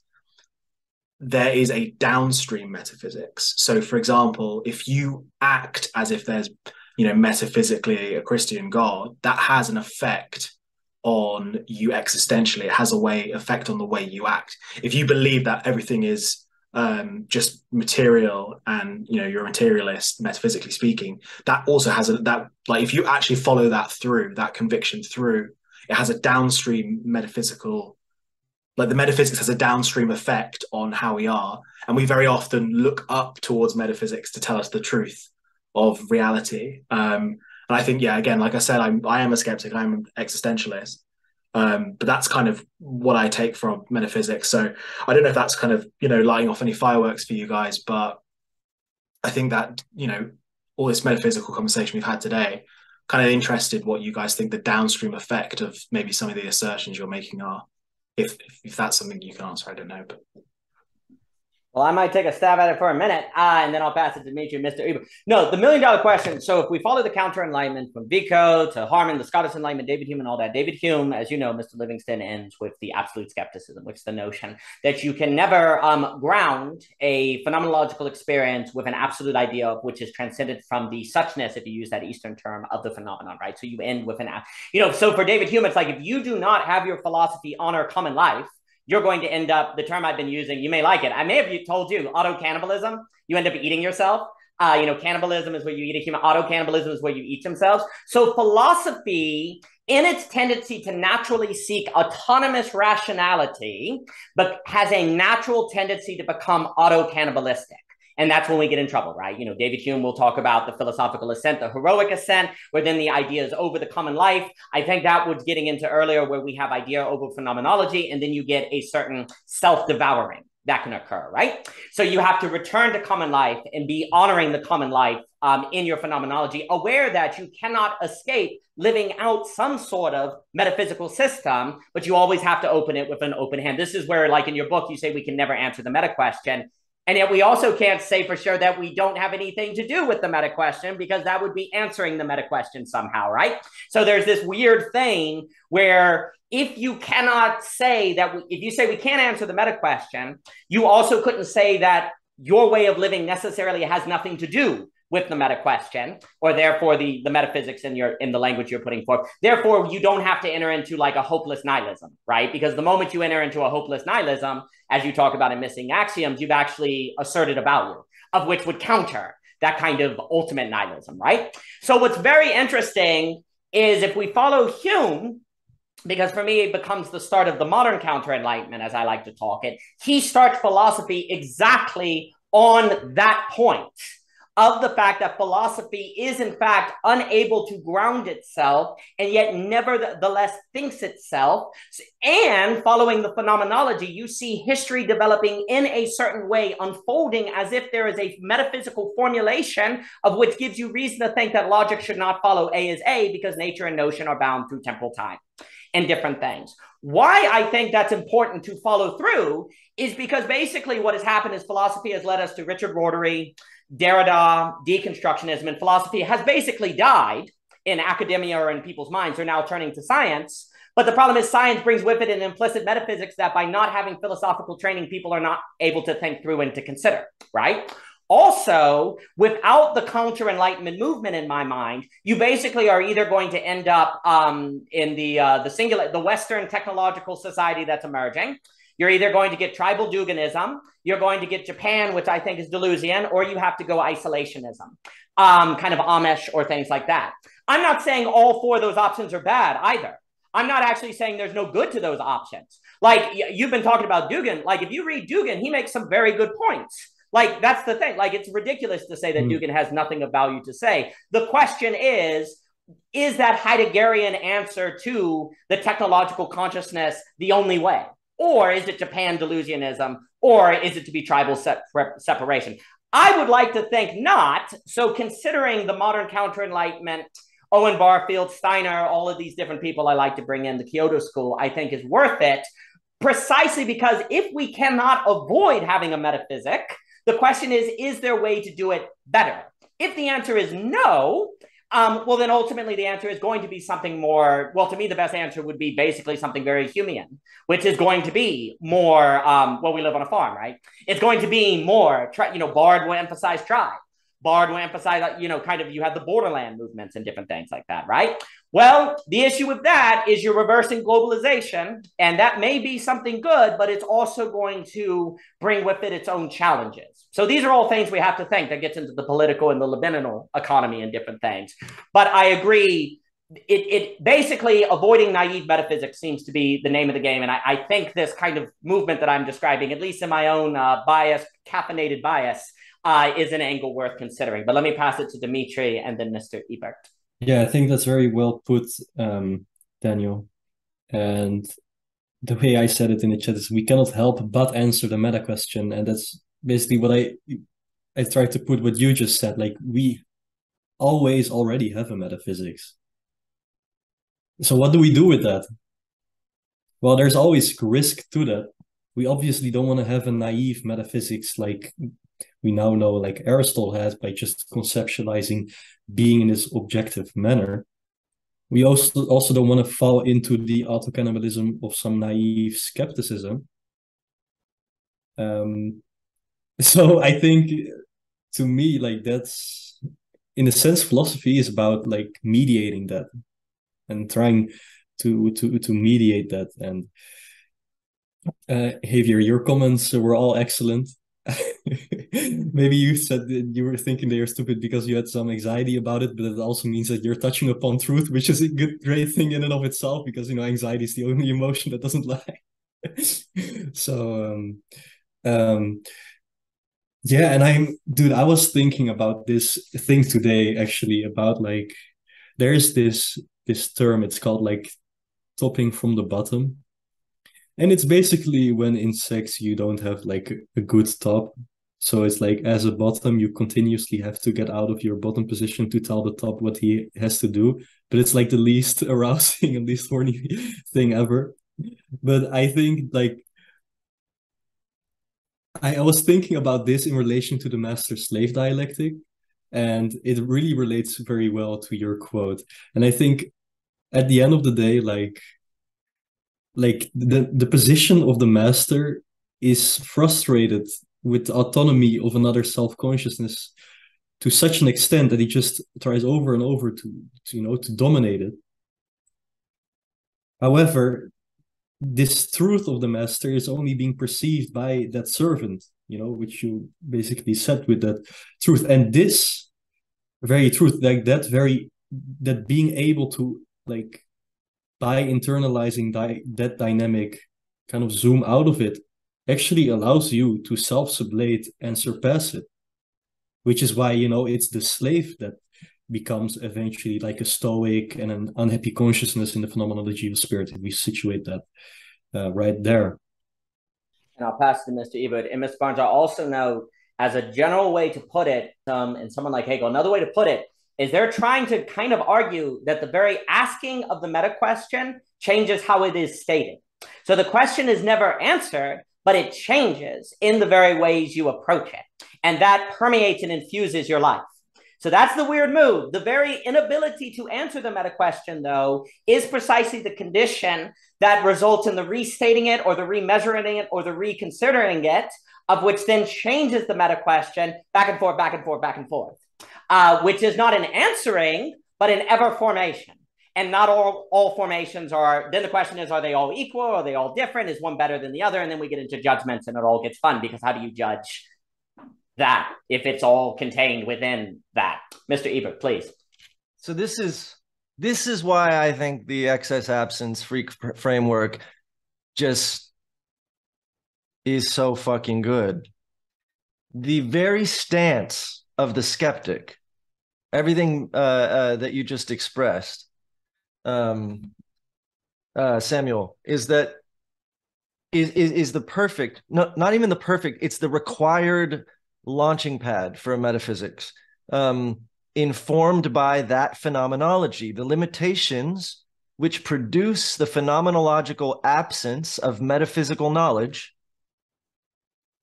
the limitations which produce the phenomenological limitation absence of metaphysical knowledge, where we say we don't know, are the only place to begin metaphysics, as in why our condition such that apprehension is absent. Now, what Daniel just said is great. but that wouldn't satisfy me. Oh, it's great to ask. And it has this effect on our lives. It's like, oh, whatever. It's wonderful to ask. Then we'd be like a child, and I'm like a child, am I always in wonder? And that's very valuable. But there's actually more there. It's like the juiciest fucking clue we could possibly want is that we don't know. Now, why wouldn't we know? Metaphysical shit. Clearly, there's some limitations happening. Now, it just so happens that when limitations are exceeded, the information goes absent. And all of a sudden, we can start putting together this map of metaphysics based on the immense clue that we're fucking stupid. And from there we can start building, like, what are these limits? Like, first you identify that there's a limitation. And once you identify that there's a limitation, suddenly you have to introduce, okay, how do things go absent within a given limited system? If we take the first law of thermodynamics, just for the hell of it, and we say energy can't be created nor destroyed, and you consider this frame to be the conscious frame, let's just say, and you have this earring sitting here. Now you want to get rid of it. You need it to be absent. How do you get how do you get rid of this thing? If you can't create or destroy energy, how do you get rid of this? You can't create it, you can't destroy it, you can't get rid of it. So how do you get rid of it? You spread it across the entire fucking screen. You make it imminent, and it goes absent. And I will stand by that shit till this is my life's work. Like, this is the hint. This is the wormhole that gets us out or through. Not by moving from, like, cordoning off phenomenology, being like, well, that's phenomenology. Let's actually talk about, whatever, epistemology or ontology. It's like, dude, phenomenology did all those things. The very gaps that orient and divide the ontological space are phenomenological gaps, like the difference between water and fucking air. That's a phenomenological limitation that we can't see that they might be the same thing. Our limits are producing difference. And so then all the downstream effects of that, I think, are just, beautiful, because we get to understand that, it's a positivization of our limitations. I think it's very inherently spiritual, and one of those turns that can transform a younger version of myself who was so intent on being limitless, and reorient our that drive. By the way, drive is pure downward causation, in my view. But yeah, anyway, so that would be my little response. Oh, and I wanted to thank you, Javier, for mentioning, this is a quote by Kierkegaard. By the moment, then, is understood that abstraction from the eternal, that, if it is to be the present, is a parody of it. That's very Hegelian, that the moment is a parody. He says parody, but that's a reflection of, right? So the moment is a reflection of the eternal. The present is the eternal, or rather the eternal is the present, and the present is full. So he uses, again, like this language of saturation. So thanks for pointing me at that. Cheers. Let me pass it to Chetan. Kierkegaard is another example. Just like Aristotle may have misread Plato to be like Plato in funny ways, Kierkegaard may have misread Hegel and ended up incredibly Hegelian. There's this, like, Harold Bloom talks about that all the time, where like the anxiety of influence, where like, I hate that poet, and then the poet becomes just like that. I wonder if freak theory works here too, because if you totally empty out yourself, you become isomorphic with total saturation of it, right? So you're like, I'm not going to be like Hegel, I'm not going to be like Hegel, I'm not going to, and you end up isomorphic with being totally like Hegel. The reason that I see everybody is like Hegel is because of this issue of excess. Hegel's pure excess absence. Right. If you, like, in my view, my reading of Science of Logic, and because it's that basic, literally, you look anywhere and everybody's Hegelian. You can't get away from excess absence. Hegel's talking, he puts limits at the very center.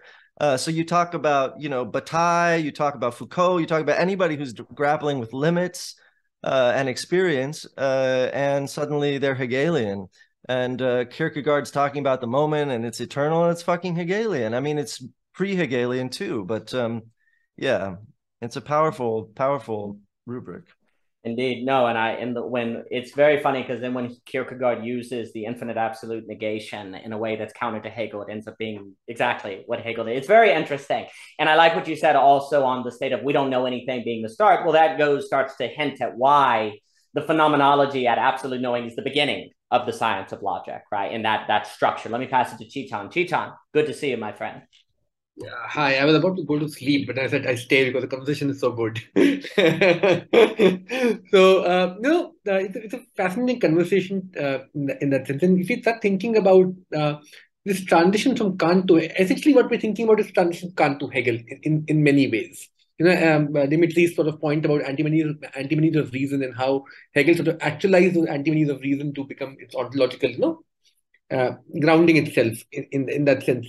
I think one thing about Hegel that we normally miss, or at least we do not pay enough attention, is in the structure of phenomenology itself. Phenomenology of Spirit is not simply a book in which Hegel is, writing, his thesis in its way, like Kant would in that sense. Hegel is actually developing already existing ideas to the point that they reach their own contradiction. There's something very interesting happening there, which is fascinating.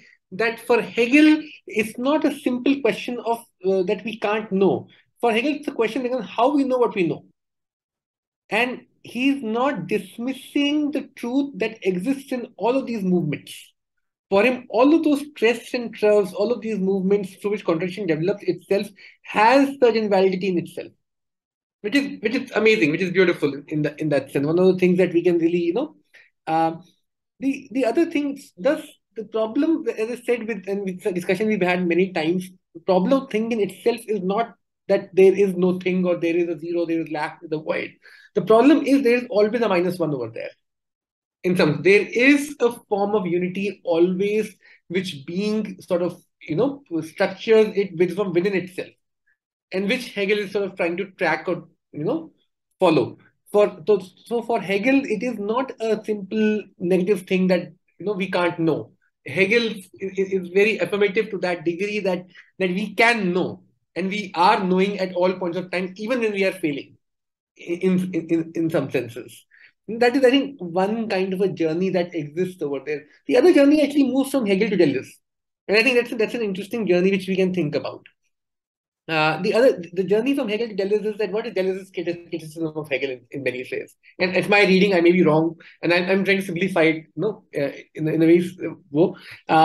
Deleuze's problem with Hegel is that Hegel also puts dialectic and in such a manner at the heart of the being that dialectics, you cannot escape either believing in dialectics or not believing in dialectics. It's almost a binary position. And Hegel sees a problem there. For Hegel, there is no way to say you don't believe in dialectics. That is what, the Deleuze's problem with Hegel in that sense becomes. So in some senses, it becomes a very easy thing to say we all are Hegelians. Because we all can say the world is incomplete. We all can say there is, there is movement. It becomes a very easy sort of reconciliation that you can get with Hegel to very difficult questions. Hegel can sometimes give you very easy answers to very difficult questions in some sense. And that is where movement from Hegel begins. Any thinker who wants to start moving beyond Hegel has to start encountering that difficulty that they might be encountering a certain easy resolution to some very... So I remember a Sufi thinker saying this, we all know that each of us might be different shapes, or we all know that Pythagoras theorem works, but do we experience it? What is our experience of that thing? In what ways do we allow the other to touch us? In what ways do we allow the other to, and that is where questions of anxiety that Javier was using comes into picture in a very beautiful way, because there is always a certain anxiety that blocks us, that limits us, and that also shapes our encounter with the other, both sides, in that sense. And are we able to, and Deleuze's question to probably Hegel would be that, are we able to, in some senses, have an ethical position to that anxiety with Hegel or not? That question becomes important. And I think it is in that contour we are trying to think through these questions. I'm not sure how others would. And I have something else to add to it, but maybe I'll come back to it. later. Yeah, thanks. No, that's excellent, and I definitely think in Hegel, dialectics is like, to not believe in dialectics would be like not believing in gravity or something. Like it is part. It is the principle of operation. But you see, that is missed if people think dialectics are merely epistemological versus onto-epistemological, or not. It's a state of things that then has implications in how you think, right? And yes, it does seem to be, you framed it very well, the movement Kant to Hegel, Hegel to Deleuze. And Deleuze is another example where as I go back on Kant and Descartes, I'm like, oh my gosh, I don't know anything. I read so much friggin' Deleuze and I'm like, I don't know. I generally like the notion that Deleuze is describing the rhizomatic formulation of the animal kingdom, but once you get to the subject, it's different. But then he probably has a letter somewhere where he addresses that. I'm not sure. I also like what you said on the negative one. If I were to speak very generally, it's almost like if we go back to Plotinus, not as Vervaeke interprets it, then the form, if we take away the two world stuff, then everything within itself has a +1, okay? That is formula in itself, not over it, transcended, but in itself, of which is its orbit of formulation in accordance with that +1, and it develops toward divinity, and I guess in Plotinus, the one, right? So Lacan comes along, and he's like, if we were to kind of put those together, it's like, no, it's a -1 at the heart of things. And that's actually why there's a movement, because if it was a 0, there wouldn't be any movement per se. There wouldn't be any formulation, right? So there's a -1. But guess what? God might be apathetic. So a -1 is actually to go toward God. A +1 is to go away from God, because God is actually apathetic, if you wanted to kind of consider the things together, right? Where -1, to us, we hear that and your mind goes, bad, -1. Bad one. It's better to have +1. But really, if negative is a directionality, right? And this is what I think fit with freak theory. Then -1, sure, you have a -1, but that's still a movement of which can fit into an absence that can get you to an equilibrium, and then you begin the process over and over again, right? So I think if we think of Lacan's -1 not as pessimistic or bad, but a kind of almost, if I think in a Dante structure, you have to go through purgatory and hell to get to heaven, right? You cannot, like +1, that doesn't get you to Beatrice. Like -1 in Dante is the only way to get to Beatrice, right? And it sucks. Like Beatrice has to like torture Dante basically, first through Virgil and then through Beatrice, right? And that is precisely how you head toward the ultimate beatific, ergo apathetic vision at the end of the Divine Comedy, right? And so to think of -1 as that trajectory, as a movement that is in the thing as a formulating principle is very curious to me. And I'll pass it on. And the thing I will also going to say, I think, Mr. Ebert, what you were pointing out on the difference between asking the meta question, reformulating the meta question, versus what you were describing in the things itself, it's like the difference between nature, notion, form, and formulation. What's very interesting is the claim seems to be the very fact that the asking about the meta question puts a limit on the meta question that then changes the meta question, because limits have that transformative impact, is precisely the case because the forms of being themselves are isomorphic with the forms of thought. Notion and nature have an isomorphic relationship. This seems to be the giant claim. This seems to be what Vervaeke is getting at with his grammar of knowing and grammar of being, Neoplatonism. This seems to be the overlay of Hegel. And so to bring it into the iconoclast language, the very fact that the asking of the meta question sets a limit on the meta question that changes the meta question is precisely thus because of the underlying state of things. That nature is thus. That's why notion is thus. And notion is thus because nature is thus. That's the answer to the meta question. Yes, that is the answer to the meta question, is the isomorphic relationship. That's what they're going at. And then it's almost like meta participation or something. It's like meta becoming meta something, meta freak theory. It's something there is how it comes to mind. But let me pass it to whoever wants to speak. Yeah, I got some comments on here. So Lacan says il a de, or something like that. I don't speak French actually.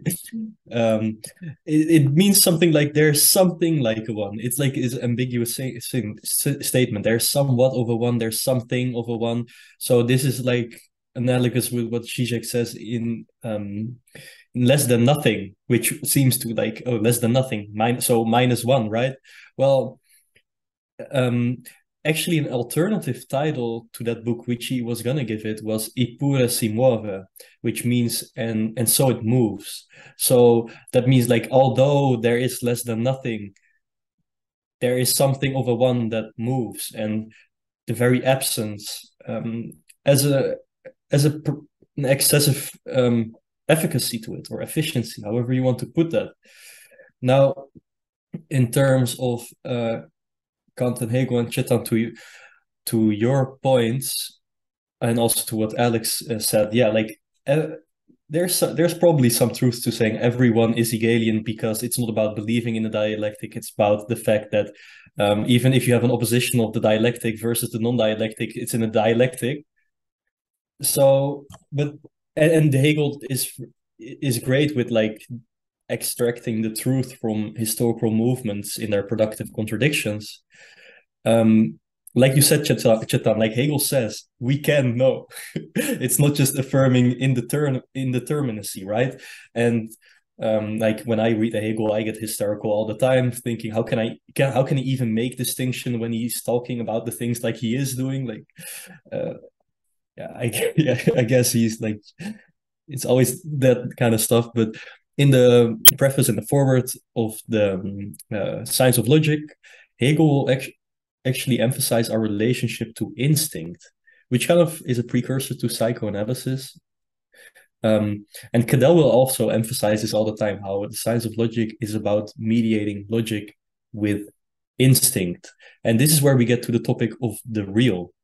Also, where I can circle back to Alex and our email exchange, because the fact that there is a non-relationship, or the fact that there is a presence of the absence, and this presence itself is excessive, is contradictory to the extent that this whole oscillation, or however you want to put the dynamic between excess and absence, is in a negative unity with each other. This would be the point of the non-relation, the kind of the trajectory of the ideal form as negativity. So, in terms of the real for Zizek, like being broken from the spell of some kind of imaginary hypnosis, like imagine being in the spell of an ideology, or a spell of, being deeply in love and attracted to someone. Like breaking from that spell is actually a break from the real. So in other words, like going into the anxiety of approaching the thing in itself, or das Ding, that's a movement toward the real. And we have all kinds of ways to deal with that we retroactively call culture. Like I've recently been interested in food and especially food culture. And if you look at not only French blue cheese, but also things like bread and things like Tabasco sauce specifically, like those were all mistakes. Like Tabasco sauce, for example, the guy basically left a bottle of sauce with like vinegar and chili pepper or whatever they put in it, like for 3 years on the shelf, and then he tasted it. He was like, "Oh, this is great." You put a name on it, then it can circulate, and now it's they sell sauce all over the world. So what is this kind of retroactive movement? And I will just read a passage by Zizek here from Sex and the Felt Absolute, because I think it applies so well. He says, the relationship between psychic turmoil and its expression in speech should thus be turned around. Speech does not simply articulate psychic turmoil. At a certain key point, psychic turmoil itself is a reaction to the trauma of dwelling in the torture house of language. What we call culture is at its most elementary an attempt to cope with this trauma. So that means the obverse of being broken from the spell in the imaginary towards the real is also an obfuscation of the real. Like you cannot but obfuscate the real, and this is basically the problem of one-sidedness. And this is good shit. Can I bring excess yeah, absence sure, go ahead. into this? I Because should stop talking. because this is so the way I see the real is any excess point. It doesn't matter what it is. So let's just imagine a full balloon. The relationship, you said, you described the first version, I think it was Zizek, the relationship, right? And it's got you in this daze, you know, it's saturated, right? So that's the real. Anything that, again, the premise being anything that's fully saturated is the real, the unconscious, whatever it is that's in excess. So that relationship is in excess, you come away from it and you're leaving the real. Now, suddenly you're overwhelmed by a world without that person, the real again. So you left it, you left the real. And yeah, exactly. That's what I'm getting at, yeah. And but again, it's because excess, okay, I'm leaving the excess, I'm leaving the real, I'm overwhelmed, the real. But as soon as I start to schematize, I'm like, actually, no, this is not so bad. This is over here, and this means that, and I'm getting through. Then it dissipates from its realness and turns into the imaginary, symbolic. So as opposed to the idea that the real is this force that exists out there, the real is determined by my limitations, my capacity, and then my self-relating negativity. So from my view, when I'm in the relationship and it's saturated, the self-relating negativity would be a sudden break from the saturation. I pull away from the real, and then I'm confronted again, you know? So anyhow, yeah. But that's can I just exactly, respond to this? Of course, yeah. So that's the curiosity of this whole thing, and that's why it's so difficult to talk about this sort of thing in a complete way. Yeah, and Alenka Zupancic really goes deeply into this in her book What is Sex, because for her, that moment of what you described of the self-related negativity is what is called trauma, and I really think her theory of trauma is the greatest, because for her, trauma is not a horrible experience or a horrifying experience or a horrendous experience. It's the point at which experience itself breaks down. It's that which you cannot experience. And like, Alex, I'll just repeat what I said in the email. Like, I work at this place, and there's this guy who comes by every single month, and he's been doing this for the last year, like as far as I can look back into the system. And he always asks the same thing. And when we give this to him, he always is like, no, thank you. And then next month he will come by again. Now, I'm not sure what's exactly going through his mind. I didn't ask him about the Neoplatonist one and the apophatic nature of it, but like, he has inexperienced something, and this has been haunting him ever since, and he's been trying to pin it down in some kind of in the signifier, basically, in what Alenka Zupancic would call, the missing signifier, that which always, like, you chase it and it's just a missing signifier again. So he will come by next month, and that will be the story. No, marvelous. I'll pass it to Javier. There's a few things. I really enjoyed Cadell's talk with Professor Boltby, Embracing the Void, where they talked about this interesting distinction between dusting and the real. And I have no idea if this is correct, but what I've been thinking about it, again, I have no idea if this is correct. In the same way that I guess I started thinking about the state in Hegel as the natural expression of spirit, and spirit as the notional expression of state, it almost struck me, has come to, I guess a way I've thought about it, and this may be entirely wrong, is that das Ding is the natural real, and the real is the notional das Ding. Where what I find very strange about that could be entirely incorrect, and you can laugh at me, because, we're doing this thing where we're putting our neck out there and we're doing what, Ebert was saying. But a reason I guess I think of that way, I find it interesting. Sorry, will you repeat? Please. How you think of it one more time? Well, we've been talking about nature notion, the Holgate, Hegel, and all that. So there's a way in which the dusting seems to me to be the natural real, where the real is the notional dusting. I don't know if that's correct. In the same way that state and spirit in Hegel are insanely similar and yet different in emphasis, right? There's like a different in emphasis. It's like when he talks about the state in the philosophy of right, like he really wants to emphasize the state of nature, right? And yet the state seems really similar to spirit in the phenomenology, right? So what is the difference?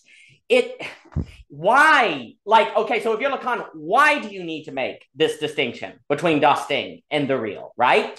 Because we kept, a way I think about it, like, why does Hegel need to make a distinction between spirit and state, right? It's like this problem you were just saying about talking about the whole thing. It's so hard to talk about the whole thing. It's as if all of these people realize that you have to do different emphasis at different times to point to the other thing missing from the conversation, that you need to go over there and emphasize a little more on the phenomenological, and then come over here and emphasize a little more on the natural, then come over here and emphasize a little more on the notional. But since nature and notion are always isomorphic, you're always talking about the other thing, but not exactly the other thing, because there's a different in experience and emphasis. Like, I am completely, like, it almost seems to be like the reason for these distinctions between state and spirit, das Ding and the real. I'm not sure. I'm just, if form and formulation, form and thought and form and being, if in the Plato, it's precisely the problem of the impossibility of speaking about these things. So you have to move between these different emphasis, that when you emphasize one, it's pointing to the other,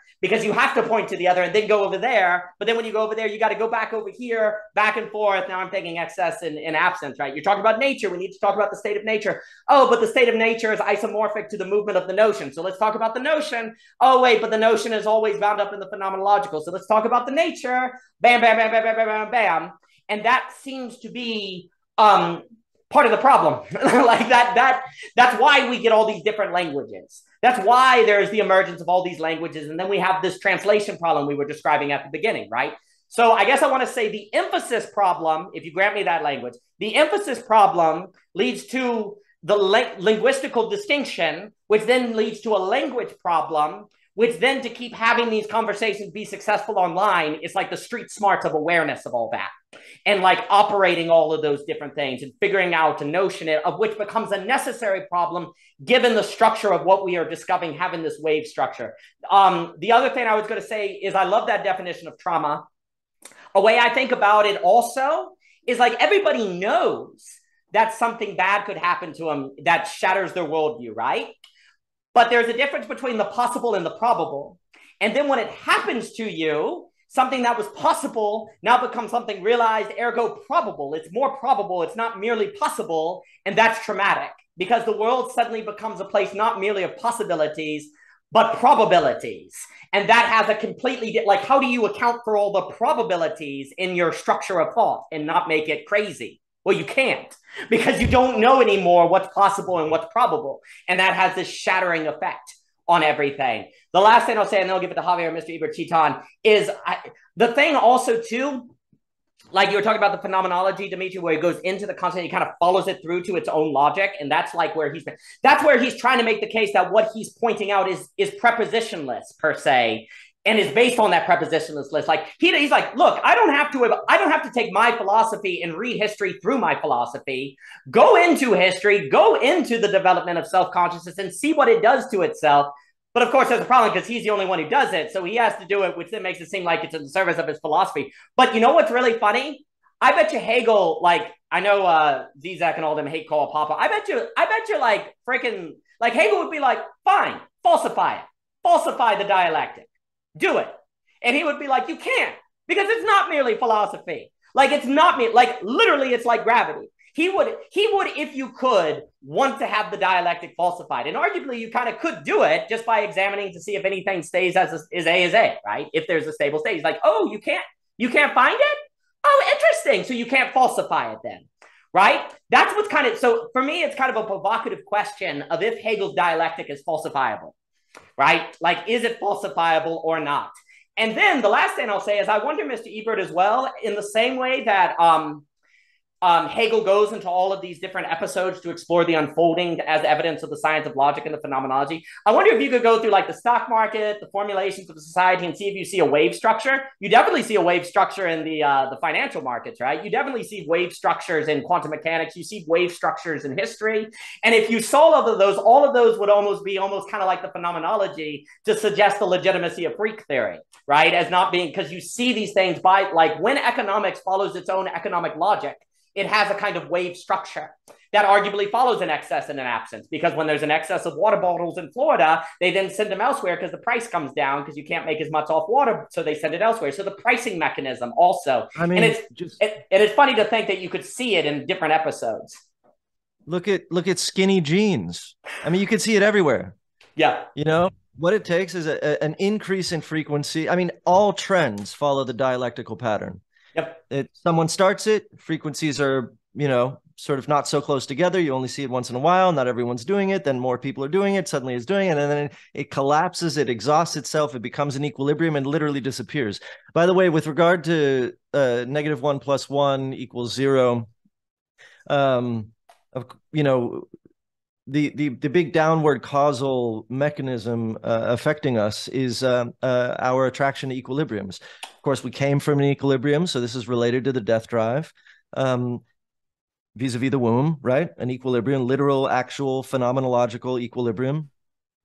And then we find ourselves just constantly attracted to these equilibriums. However, they're also zero. So the whole magnetic zero thing is, of course, downward causal, where we're drawn magnetically toward the next equilibrium. But as soon as we arrive there, we realize it's non-dynamical. Right. And because it's non-dynamical, suddenly we realize we feel like we don't have anything. And of course, -1 is imaginary, as I think one of y'all pointed out, but it's not on the imaginary line. But interestingly, just for later, who made it? I'll actually look this up, but there's a great formulation. It is -1, -I1, or negative imaginary 1 to the 4th power creates a interminable loop from 1 to positive imaginary 1, -1, negative imaginary 1, and on and on and on, all around 0, circling around. We end up seeing it as a waveform, but what it really is a circle being produced over and over again. Then we extrapolate and we pull it out across the number line. But anyway, yeah, just wanted to make that note that the -1 + 1 = 0, as you may remember during our LAC series, was like that was my first big thing where I was like, oh my God, -1 + 1 = 0. And of course, nothing, you know, we translate it as nothing, as an absence. And so in other words, 0 entails -1. 0 and -1, like as soon as you experience 0, the equilibrium, like it entails the lack. And that's why it moves. And that's why nothing moves. And so it moves. Well, and I'll just add quickly, so, you know, we had the giant section on the syllogism and all of that in the science of logic, which is a lot of fun. What's very interesting is when I look on a sheet of paper, -1 + 1 = 0, I'm like, oh, nothing happened. But if I imagine myself going to the level of the formula and being the -1, hitting +1 and becoming 0, a whole lot happens.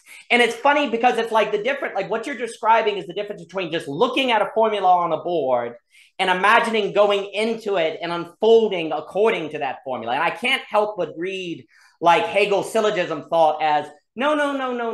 Don't think about the syllogism as something you see on a piece of paper and you know the conclusion at the same time you know the formula. That's the problem. When I see -1 + 1 = 0, I know the conclusion. So it's like whole. It's like, oh, nothing happened.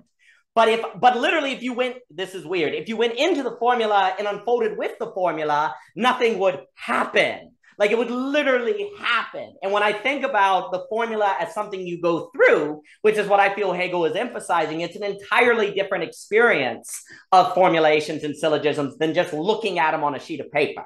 So another way to put it, I guess I read those sections of Hegel and was thinking about the difference between reading syllogisms off a piece of paper and going into the syllogism and being part of it. And how there's no doubt that nothing happened, and the emphasis is on the happens there. But when you look at it as a piece of paper, it's like, oh, nothing happened. It's just 0. Entirely different experience. And that's where making the phenomenological central is so big. Last thing, and then I'll pass it. A reason I really like the examples of the skinny jeans, the stock, I mentioned the stock market, different things, because in Hume, philosophy has to honor habit, custom, sympathy, common life, right? You experience it, and then from that, you derive your philosophy, not the other way around. Well, freak theory, by following that structure, is derived from experience. It's not top down, it's bottom up. And so that fits into a Humean counter-enlightenment concern. Like that would address the concerns of someone like a Vico, right? Vico would be like, oh, you're just pressing. It's like, no, just look. Look at how popularity operates. Look how people operate. Then you see it's bottom up, not top down. And that's also why Hegel wants to start from we don't know anything at absolute knowing, precisely because he doesn't want to make mistakes like we see in a Vico, like Vico or Harman or different people are warning about. Definitely, of course, I think he falls in line with that thought. Anyway, let me pass it on, please. So when Alex is talking about zero, I can't help but read the line from Lacan on the Seminar of Anxiety, where he says, zero is not Hegel's truth. Zero is the truth of anxiety. So it's like almost translating what Ebert is saying is like the equilibrium is anxiety, right? And then you can't stay obviously in that equilibrium. You can't stay there. But it's funny because like an equilibrium is exactly the way Lacan describes anxiety, the lack that does not lack. The lack that does not lack. So I generally like that phrasing. Where's that from? That's from the anxiety book. Yeah. Yeah. What page? Because I have the exact same book right here, actually. It's 25. Amazing. Yeah. It's 25 where he says the zero is the truth of anxiety. I have it marked. Believe that? Wow.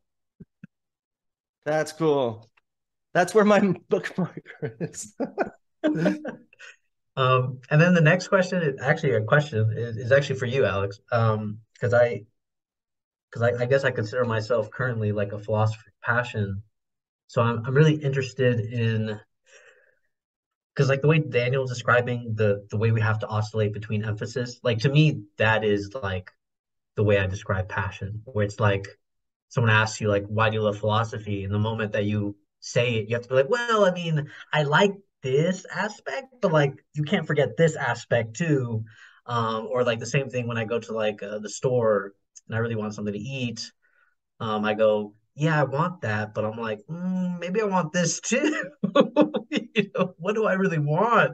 And it's like it forces you to pick an emphasis of what you want to have. But anyways, the way I typically associate passion, and I'd be curious the way you put this in with absence and excess, is that I interpret passion as a man that is not aiming for possession, but is possessed.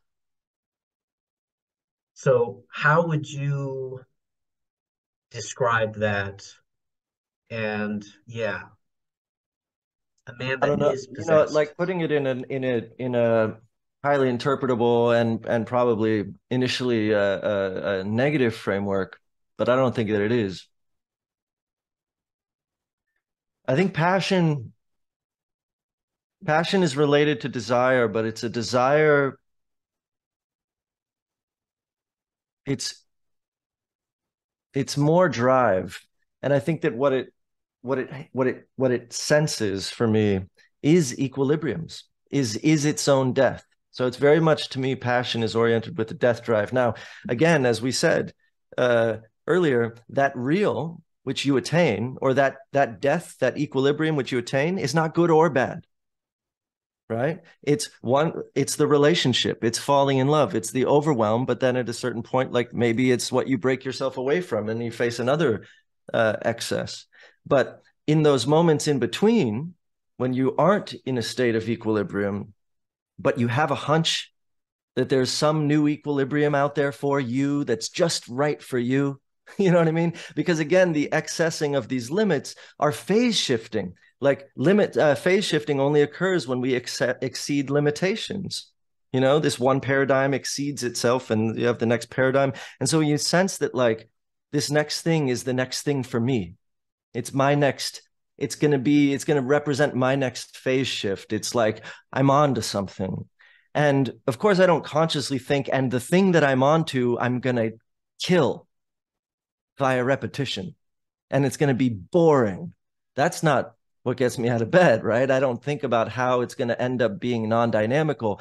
But what I do think about in the terms of an equilibrium in a positive sense, and I think even in the Lacanian sense, in a way, is that as soon as it becomes an equilibrium, as soon as, especially in philosophy, like I'm working on this exercise, I'm working on it.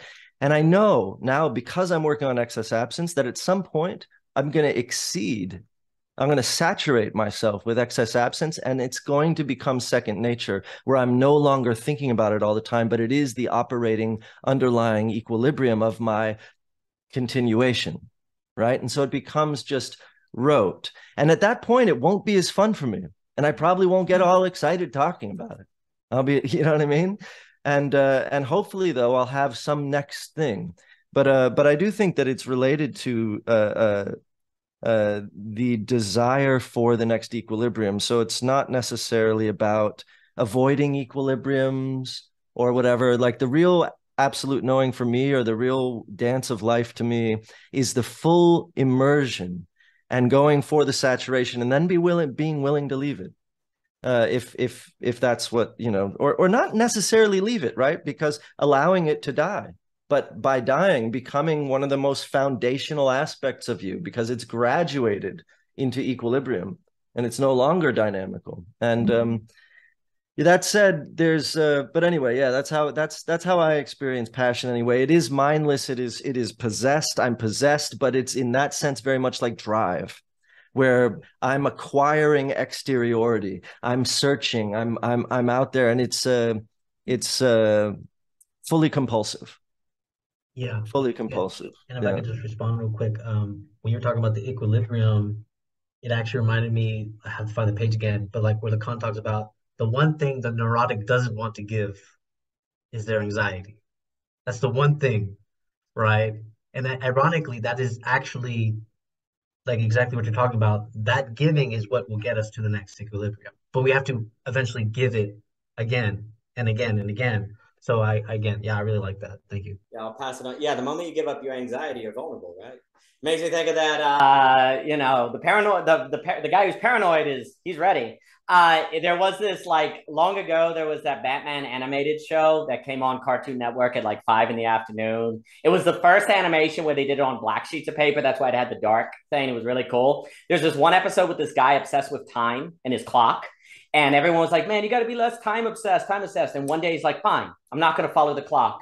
And he goes to the park, and he like, something happens and he's late. The one day he didn't bring his clock because he was going to be free of the clock. He loses his job. He loses everything. So then he becomes a super villain called like the Watchman or something like that. So yeah, don't want to lose that anxiety. You may be the next Batman villain or something. But Mr. Barnes, good to see you, sir. Chetan, please. Yeah, fascinating stuff, actually. So I think one of the starting point would be that, you know, I got a quote from Ripanchik's book, actually, which I thought would be interesting to get back to close that discussion we were having. So she says, what psychoanalysis teaches us is not that because of this non-relation, we have access to only partial and fleeting pleasures and satisfaction, squeeze here and there. The claim is stronger. These partial pleasures and satisfactions are already informed by the negativity implied by the non-relation. So in some senses, the very fact of the partial nature of the drives itself sort of informs itself by a certain kind of unity built into them. It's not that you have access to partial, then you have access to unity in some other form. The very partial structuring of the drives are informed by certain, you know, negativity. I think once we sort of start thinking about this problem of negativity, in Lacan, there's something very interesting which happens, which I think which hasn't been explored philosophically fully yet, which is that in Lacan, this negativity sort of emerges in three forms of subjects: the neurotic, psychotic, and the, you know, perverse. In that sense, that there are three forms of negation implied in it: the repression, foreclosure, and disavowal. In that sense. If you think about it, Lacan is not simply saying that you can have this what is the word for it? This impartial relationship to this negativity. This negativity is already in sort of emerging with a certain relationship to this negativity in that sense. You know, so either you can repress it, either you can completely foreclose it, or you can recognize it and yet deny it, and that game that Powers plays. And then it is here this question of jouissance sort of comes into picture. And I'm just coming back to Javier's question of passion in that sense. If you think about Lacan's jouissance is a very interesting concept. Jouissance as an idea is actually existing at the split of the subject itself. That at a point, human instincts can be such where they can be life affirming. They can be working through a certain adaptation of the organism to his environment, such that he's sort of fighting for his own survival and so on and so forth. But there's a form of enjoyment possible, which is not life affirming itself, which in where drives can directly get hooked onto the dead drive. So for example, I can think I want to commit suicide, I want to die, nothing is working for me, and yet I can be getting some pleasure from it. Some enjoyment from it. That is the problem of jouissance. So jouissance is not simply this simplistic thing which is affirming life in itself, although it is in its own way. We can have a discussion on that. But jouissance fundamentally is that split, which doesn't allow subject to be completely attached to its own self, which breaks the gap in that identity itself. And passion that way is something extremely interesting, because passion it cannot be completely reduced to this hooking onto dead drive in some senses, and yet it cannot be completely sort of brought on the other side also, where you can simply identify it with a certain form of enjoyment, which is only linked to survival of the organism. That is why it gets linked to love. In one form or the love becomes a form of way of thinking of the ethics of jouissance in some senses, because we all have our own kicks and pleasures that we get from things which may not be directly life affirming in the least way to put it is that our affective states beyond certain point of threshold always gets directly hooked to the dead drive. And this fundamentally, at least one of the ways I'm thinking about it, is a fundamentally question of entropy. And Ebert is right about it, that what is at stake is a question of equilibrium. Entropy I mean that something will always reach its own max, and there's a equilibrium that an organism will reach with its environment. And then that is the death point of it. And yet life sort of keeps on sort of functioning, because we can create the negative entropy. We can always delay that maximal state. We can always delay that equilibrium with the environment. And jouissance has something to do with that. And just putting it some last bit to my problem. When we're discussing this question of sort of Deleuze and Hegel, and we were going discussion of thing in itself, Deleuze's problem with Hegel is enjoyment itself. That Hegel can't enjoy. Hegel is negative. Nietzsche is the positive man. He's the yes. Hegel can't, in some senses, enjoy. Hegel's enjoyment is always linked to this form of dead drive, which is, perverse in nature in some senses. And in this sense, jouissance always involves a certain form of perversion, certain form of a knowledge, which is a knowledge which is not activated in any form. So I know what I enjoy. But so that is why when a perverse sits in a clinical setting, perverse knows what he enjoys. You can't tell it to him. The relationship to the bigger that changes in a clinical setting with a perverse, because perverse already knows. You cannot tell it. Neurotic is anxious. He doesn't know. He listen. Perverse already knows. Then what do you do with it? So what do you do with the form of knowledge, which is a knowledge which cannot be activated to anything, in which you already know, and you are sure of it. You are getting a kick out of it. You're getting an enjoyment out of it. And yet that is not doing anything. What is that form of knowledge? And at what point we are encountering those forms of knowledges in our thinking in philosophy? And that's one of the questions that I've been trying to think about myself. That at what point knowledge becomes perverse? At what point knowledge becomes a knowledge of something which you know, and you don't know anything wrong about it. But it's a form of knowledge in which you're only gaining such as perverse enjoyment from. And it is not capable of doing anything else. To activate it in some different form needs some other trajectory for it to be, thought through. I'm not sure how you think about it. Yeah, thanks. Yeah, like the way Freud talks about pervert is that he says it's the inverse of the neurotic. And actually, every neurotic relies on some kind of perverted ritual to sustain its very obsessional neurosis, right? And in terms of, I think the point of equilibrium is what Lacan would call impossible jouissance. It's like the apex of jouissance, which is for that very same reason, real inexperience, right? So Daniel, you asked the question earlier, what's how the difference between das Ding and the real? Well, the way I see it is that there's three registers, right? There's the symbolic, there's the imaginary, and there's the real. So when I immediately tell you this, it seems like three positive entities, but the real is the negative unity of the symbolic and the imaginary, in which das Ding is. And this is at the point of the impossible jouissance of equilibrium. That's how I would understand it. So object A, what's object A then? Well, this is like the remainder, like I think of it of like a sliver of the real that has been mediated by desire as a very compromise or like defense against the real.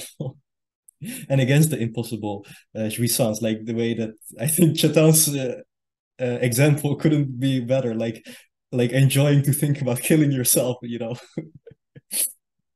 And the desire is already, you know, you're already avoiding something. Also, Baris Fidaner is a Turkish Shijekian. He wrote this article about curiosity. And, you know, whenever we think of words like life affirming or passion or curiosity, we all think of like how nice it is and how great. But actually, for both Freud and Lacan, like curiosity is grounded in a fundamental incuriosity. You don't want to know something, and that's why you occupy yourself with something else to avoid that thing which you don't want to know. And that's the obsessional neurosis. That's like, you know, being obsessed about, you know, having obsessional and compulsive ideation. No, lovely. And a few comments.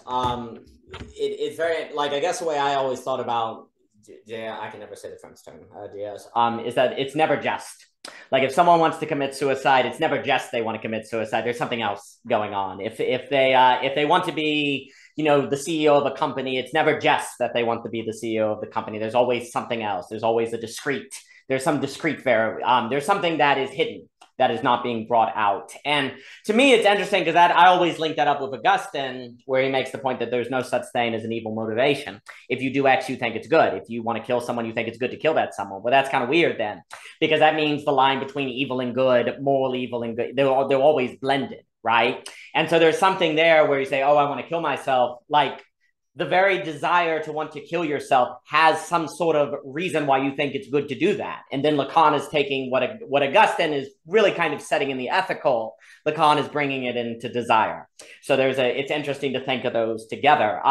Yeah, now I have to think Ajay on that too, right? With the dusting and the real, all of that. I'm glad you brought this together. It's kind of like I've been thinking a lot. It's a different subject. Like, you know, Vervaeke talks about transvectivity, which is the interplay where relations are real between subject and object.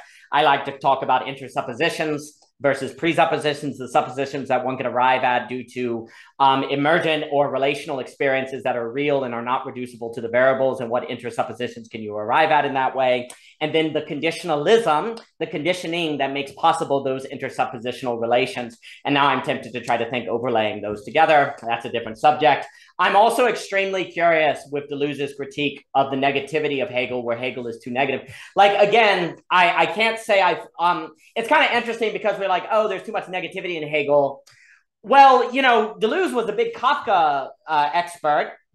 And Kafka was like apparently the funniest, happiest person, right? He had these really negative stories about mice getting eaten in holes, and he would like cry with laughter while he was doing his stories, right? So there's something also weird where if indeed Hegel has something apophatic going on, like something that has a negativity to it is actually not bad. You know, I always am taken by the biographies of Hegel where he had dinner that time with the poet Goethe, I can have Goethe. And apparently it was just the life of the party. People were like, man, this guy is great. He's hilarious. He never stops talking. He's really fun.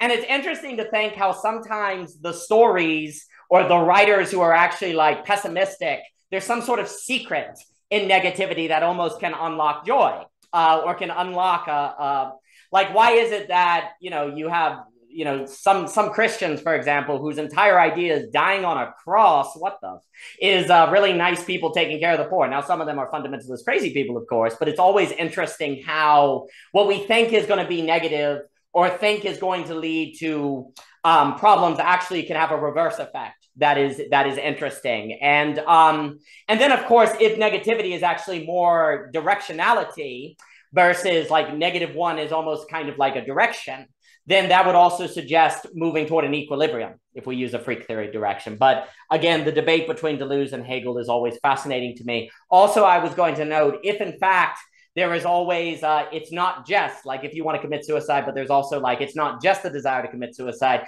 That in of itself would be a case study of AB versus AA, right? Like if there's always something that's left out of the thinking that makes it move. Like this is the funny thing. I guess this is the structure, and yet it moves, right? If that's some sort of deep ontological statement, then everything is always leaving something out.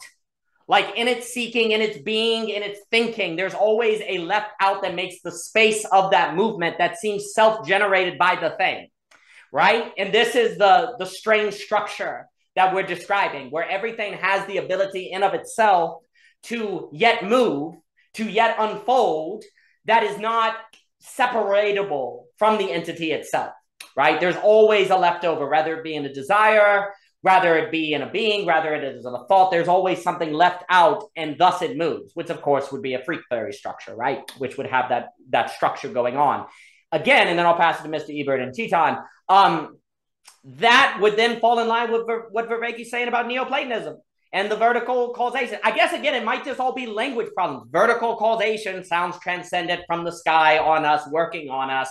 Whereas what Vervaeke seems to be describing with, talking with Wolfgang Smith, is that vertical causation is part of the entity itself. The formulation is in of itself. And then the form of idea is isomorphic with the formulation of being, and then they are informing one another.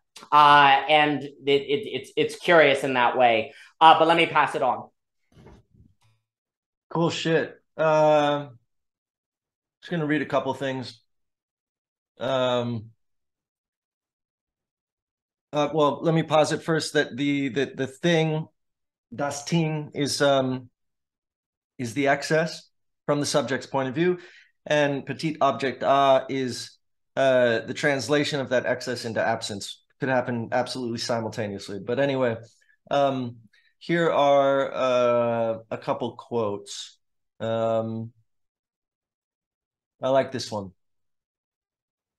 For Lacan, the jugs, this is from Journal of Psychoanalysis somewhere anyway. I'm about to quote Lacan himself. Lacan's, the jug's shape embodies a primordial signifier which creates the void. So we're talking about how, for Heidegger, fullness of water or wine poured to the brim, as opposed to like where the void is, so it presents this fullness. For Lacan, the jug shape embodies a primordial signature which creates the void by introducing a positivity or made aware of the negativity, in other words. And so introduces the perspective prospect of fullness. Thus, the jug comes to represent, quote, the existence of the void at the center of that reality called the thing. In another passage, the thing is, quote, at the center of the significant relations in which the unconscious organizes itself. At the center of the significant relations in which the unconscious organizes itself. Those relations, which are in excess of our conscious capacity to comprehend, and therefore sort of in, in these unified, sublated states. But only insofar, at the center of the significant relations in which the unconscious organizes itself, but only insofar as it is excluded, foreign to the self, even though being at the very heart of it, the seat of the intimate exteriority or exterioracy. Further, the thing is that part of the real as a whole, the real of the subject and the real outside of it, which suffers from the signifier, or in other words, the thing is that part of the real which suffers from the signifier. We talked about this last week, or I did anyway, where language collapses the real, right? and packages it, but thereby contains it and keeps its essence obscured, and that's what brings this anxiety. We don't know what it thinks about us, and we don't know where it's at, and we have this sort of dread of what's contained within this package. Further, the thing is that part of the real as a whole, the real of the subject, real outside of it, which suffers from the signifier, or in other words, quote, the incidence of the signifier on the psychic real. So anyway, I just like all of that. I just like all of this stuff. I mean, this stuff, the extent to which this conversation, like, is more than just fun to talk about, you know, I'm not sure, but it is, there is something here. And I don't think, for instance, that Lacanian real, I don't think that a lot of these concepts have had their day. Like, I think they're still in sort of backroom SNL writing, like, skit mode. You know what I mean? They haven't, like, graduated to implementation for real, at least philosophical implementation yet. But I think that they can, if we start to understand why it is, for instance, that the thing would be invisible that is present. And again, I think that comes back to sort of an excess absence issue. But anyway, I just wanted to read those quotes. Cheers. And this has been fun, and I also have to split. But yeah, it's been dope. It's been a delight, Mr. Ebert. Let me pass it to Chetan. It is interesting. I've been thinking a lot about the difference between standing reserve and wine in Heidegger and his essay on the thing. The thing seems quite fascinating here. And then Lacan, you know, there's pictures of Lacan and Heidegger together, and I agree with what you said. Chetan, please. Just so quickly coming back to that point of, Jouissance, I just want to say one thing. You know, when we think about Deleuze's, I personally don't focus on negativity part of it so much. My interest becomes, Deleuze sort of, and I'm not saying Deleuze is right about Hegel in that sense. We can always reread a philosopher in a different way and so on and so forth. My interest is just what comes out with that discussion in that sense. The discussion becomes that, I think Deleuze writes somewhere, I don't remember exactly where, don't quote me on it. But, the point being that Deleuze writes that, dialectics becomes the last resort of the conquering of the reactive forces. In that sense. That Deleuze's critique of Hegel is not that Hegel is wrong, that dialectics is not a law. The problem with Deleuze that would have it is that exactly what Hegel is bringing you something which is so universal that it becomes meaningless. Exactly, because the problem is for Deleuze that once you have a form of knowledge which can be so easily accessible and applied, you cannot find an active subject there. That's the kind of question that Deleuze is raising. And the problem Deleuze would have is that Deleuze would argue further that it's not a subject that can enjoy. That is what he would say. It's a subject that is laboring. And I'll just sort of build this further here in that sense. The dialectics is a question of a labor. If you go back to Freud here, Freud and Lacan, if you combine them, they have a three-way distinction. Don't quote me on it. I'm just simplifying a lot of stuff here. But if you think about it, labor comes at the point of ego libido. Right? And object libido becomes this point of overcoming labor. Ego libido is a question of narcissism. At what point you are gaining sexual pleasure from your own self. Isn't it? And jouissance becomes the point or the extreme point of that ego libido in some senses. At a point at which your libidinal axis stops working for your own survival, because ego libido is for your own survival. But at some point, your ego libido detaches from your own survival and starts functioning through the dead drive as we were discussing. So there's jouissance, there's ego libido, and then there is love, object libido in some senses. Freud says in narcissism paper, love is the exemplary form of object libido, because and it is in love also a person can sacrifice himself. So it is in jouissance also you can sacrifice yourself. You are functioning on your own pain and your own negative effect in some sense. In love also you can sacrifice yourself. But those two forms of sacrifices are very different. And which is why it is very, very antithetical to say that I am passionate about killing myself. There's something wrong about that statement. It's not that you can't enjoy killing yourself. That is not true. That's not the problem. Problem is that you can't associate the word passion with it. Because there's fundamentally a distinction between this form of jouissance and love. A jouissance that you can get from love. There is a jouissance in love. But there's a distinction between jouissance of this form, where your negative affect sort of gets hooked onto the drive, and the jouissance you can get from love, or the enjoyment you can get from love. So, coming back to our discussion on today's, this, I think one of the things we should ask about when we are trying to ask the question like, can we know the thing in itself or not, is that at what point our discussion on these philosophical questions become perverse? At what point are we dealing with perverse knowledges? Knowledges which you may have them. There's no stopping you from having them in that sense. You can actually know all of that stuff, with enough philosophical insight. But at some point, that knowledge stop activating itself as real knowledge, as love, and it starts getting activated as a perverse knowledge, like the jouissance of, the suicidal person.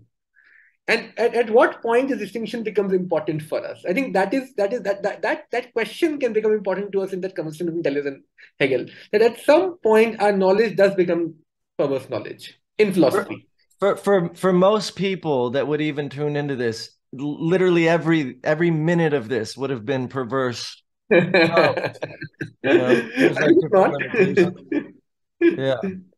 But it can vary from subject to subject. You're absolutely right. Certain people, certain knowledges, certain points of time are much more activated than for other people. The same knowledge can be simply restricting them from movement. But to your point, I can feel when that's like when we start veering into like object petite and the real as it doesn't relate to sort of things that I'm more interested in, and I find it really fascinating. I talk all day about it, but I also start to hear a voice that's like, you're wasting your life.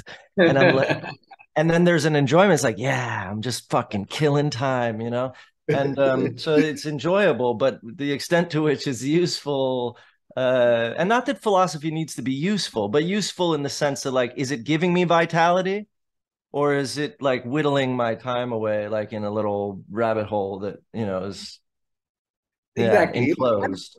And personally, I'm all for perverse pleasures. I enjoy them a lot. I have no issues with them. I just want to be honest about what kicks we get from. One should have that responsibility for one's own jouissance in that sense, that you should know what is giving you the kick. You should not be that subject who thinks he actually wants to kill himself because he's in pain and he's not getting any enjoyment from it. As long as you can be honest about, okay, I get some enjoyment from it, that is why I want to kill myself.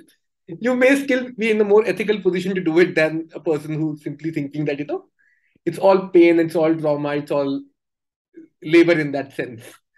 That is making me. So I think that is what is at stake in the discussion, that philosophy has become detached from common life that you're talking about, Daniel. That at what point philosophy becomes perverse, because it becomes perverse at the point that split from the common life sort of happens for us.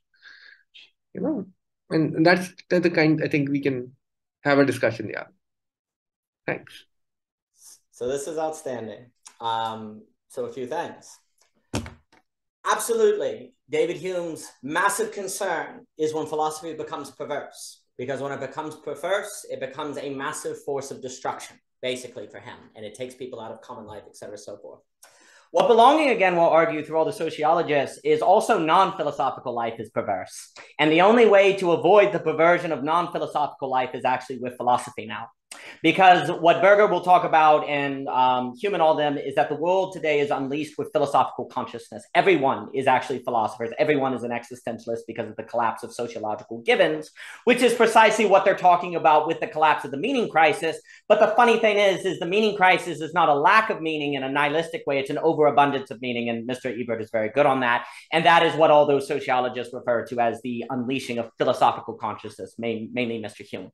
Like Mr. Hume was so concerned about a government that tried to that felt like it needed to ground itself in a philosophical concept as opposed to a common life, because when governments ground themselves in philosophical concepts, they become tyrannical because they're unbound. We're defending democracy, so we can invade any country that doesn't have democracy. We're defending equality, so we can go into any country that doesn't have equality. And he's concerned that philosophy becomes a source not only of perversion, but also totalitarianism and control in different things. So there's this massive, David Hume's skepticism is not a nihilistic skepticism, but always a check yourself, check your frickin' self. And for David Hume, like, today, the problem is because of the unleashing of philosophical consciousness, you're already always acting according to a philosophy. So the question is, like Mr. Barnes with the iconoclast, you're always operating according to an answer to the meta question. So you better be good at it. It's the way I think about it is similar to going to the gym. There is a perverse way of going to the gym, is there not? You're just going to show off, you're over-exercising. There, like, you see these people that like over-exercise, right? There's like a problem. It's no longer about health now. It's about something else, right? And yet at the same time, like, not exercising can like give you a heart attack, right? There's like consequences to not exercise, but then if you do the exercise, there's a risk of a perversion. What has happened for all the sociologists is now that you're in a philosophical world, philosophy is like going to the gym. You basically have to do it. But if you do it, you're always at risk of that perversion, because you could go too far. In the same way that going to the gym can always lead to a perversion because you go too far, right? So then the question becomes, what is the most efficient manner by which to check and balance ourselves to make sure that this is not just becoming pleasure for pleasure's sake, but it actually has something going on? Now, like you say, perverse pleasures can be great. Watching Netflix for no purpose but Netflix can be great. So just because it's pleasure for pleasure's sake does not inherently mean it's bad, but there's always a risk with that because it overfits and that's what you're doing all the time. But the check and balance for philosophy is always bringing it back to the phenomenological. Do you in fact see freak theory as an accurate representation of skinny jeans, as an accurate representation of what occurs with fame and popularity, status, and so on and so forth? If so, there would be reason to think that freak theory is not merely perverse enjoyment, that it has some sort of explanatory power that would be useful for people to live better lives. And you could say, oh, but it's not merely utilitarian. We're not doing it for better. Well, we have to do it for something. And what I mean by better life is you're not getting caught up in needless pathologies. You know, you are going to have to deal with drama. You are going to have to deal with complexity and problems. The question is, like I was saying, needless disagreement. How do we avoid needless disagreement in these online spaces, right? A lot of philosophy is like, how do you avoid needless or empty explanations of the world in favor of better ones so that you can better position yourself in the world to carry yourself in a manner that avoids unnecessary pathologies so that you can focus on the pathologies that are more constructive to focus on because they're your unique symptoms, right? That Lacan and Zizek and all of them like to talk about. A way to think about it is, although someone who turns into the net would be like, those are the most perverse people I have ever freaking seen, right? There's a difference between the person watching the net and the person in the syllogism going through the conceptual mediation. Like we said, going into the formula, right? So the idea is, when does coming to the net cease to be something of what works one, which ceases to work one through conceptual mediation, so they enter the realm of the concept in the science of logic, because that's the place of the self-forgetfulness where freak theory becomes something you don't even thinking about, you just do. Likewise, the realm of the concept is where philosophy is not something you do, you just are. And then you just are that thing in the midst of a world today that is unleashed philosophical consciousness. And because you are that concept as so conceptually mediated, hopefully through the quote unquote syllogism of something like the net, you are not so susceptible to totalitarian and conspiracies, needless drama, or getting lost in high convoluted things that take you away from the ability to drive a fence post into the ground. And so I think that becomes the conceptual mediation and check and balance on oneself to make sure that they do not fall into those things. And that's why I think the concept, which to me is indeed a state of being mediated into essence, into concept of a kind of self-forgetfulness. Self-forgetfulness, as Javier and I have talked about, and that's a Timothy Keller term, is a notion of not selfish, where you're always thinking about yourself, or selfless, where you're always thinking against yourself. Self-forget is you just forget yourself. But to reach a state, you just use yourself. You just have an ego. You just use it like your thumb, right? Likewise, philosophy always has to be in service of reaching a place of a kind of philosophical forgetfulness. But that means it has to be willing to die.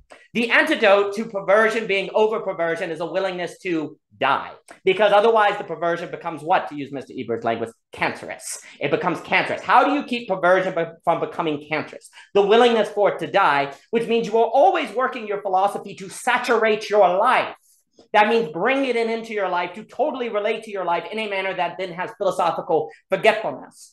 And if one is working philosophy to the place of philosophical forgetfulness, then the perverse enjoyment that one may have during the conversation to get to that place of philosophical forgetfulness suddenly is flip moment into being a joy that was part of a bigger picture, not merely the philosophical conversation itself. It was the joy on the road to philosophical forgetfulness, not a joy of distraction from the life that we live in, the common life that we live in, that we should be willing to die for in the sense as so described. But let me pass it to Javier and Dimitri.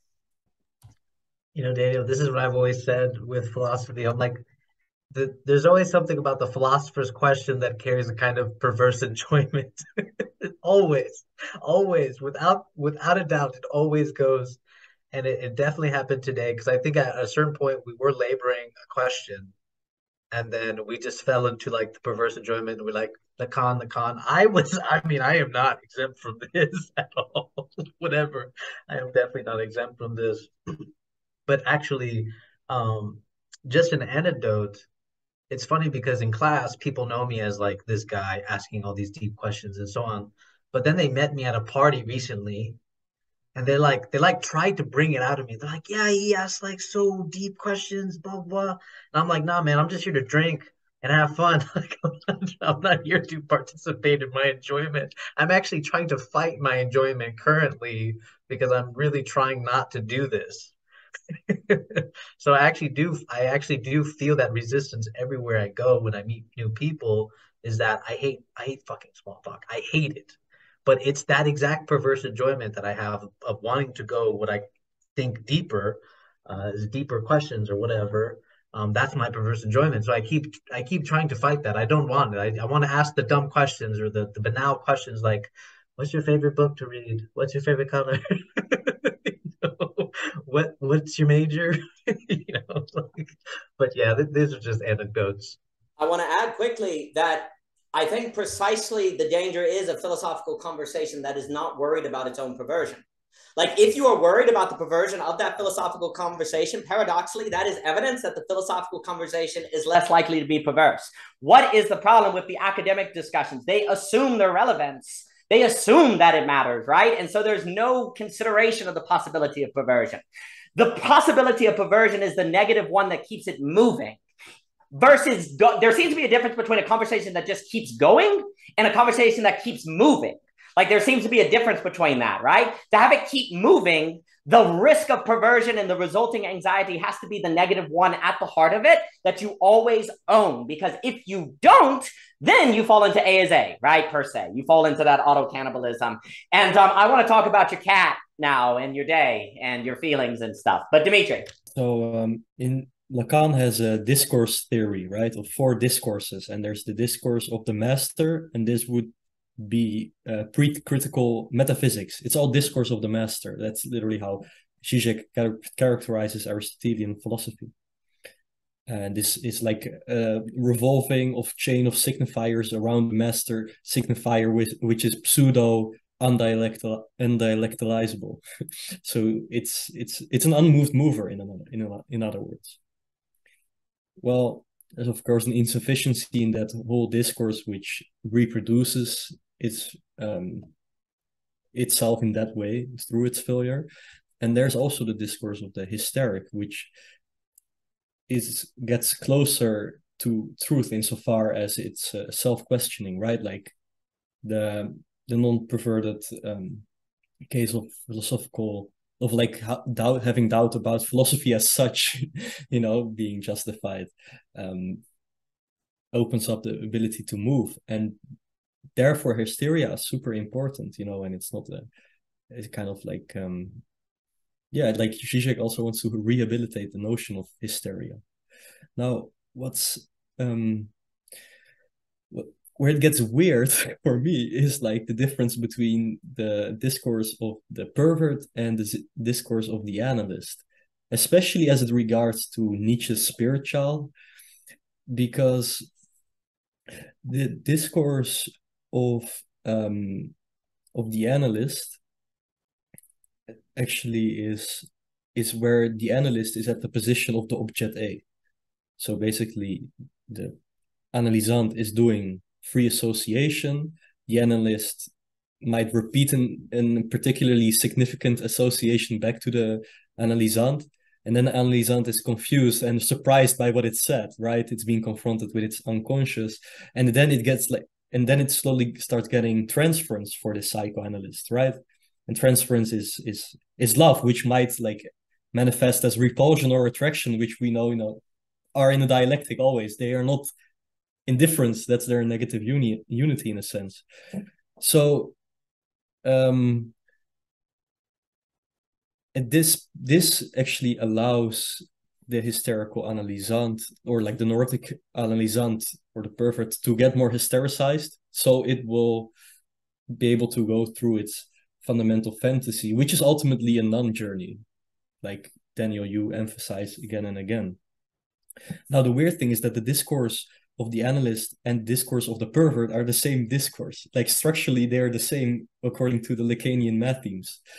And I think there might be also a similarity here between discourse of the pervert and Nietzsche's spirit child, since it's a self-forgetting wheel that is in a pure oneness with its own becoming as this self-forgetfulness, as like the forgetting of the forgetting.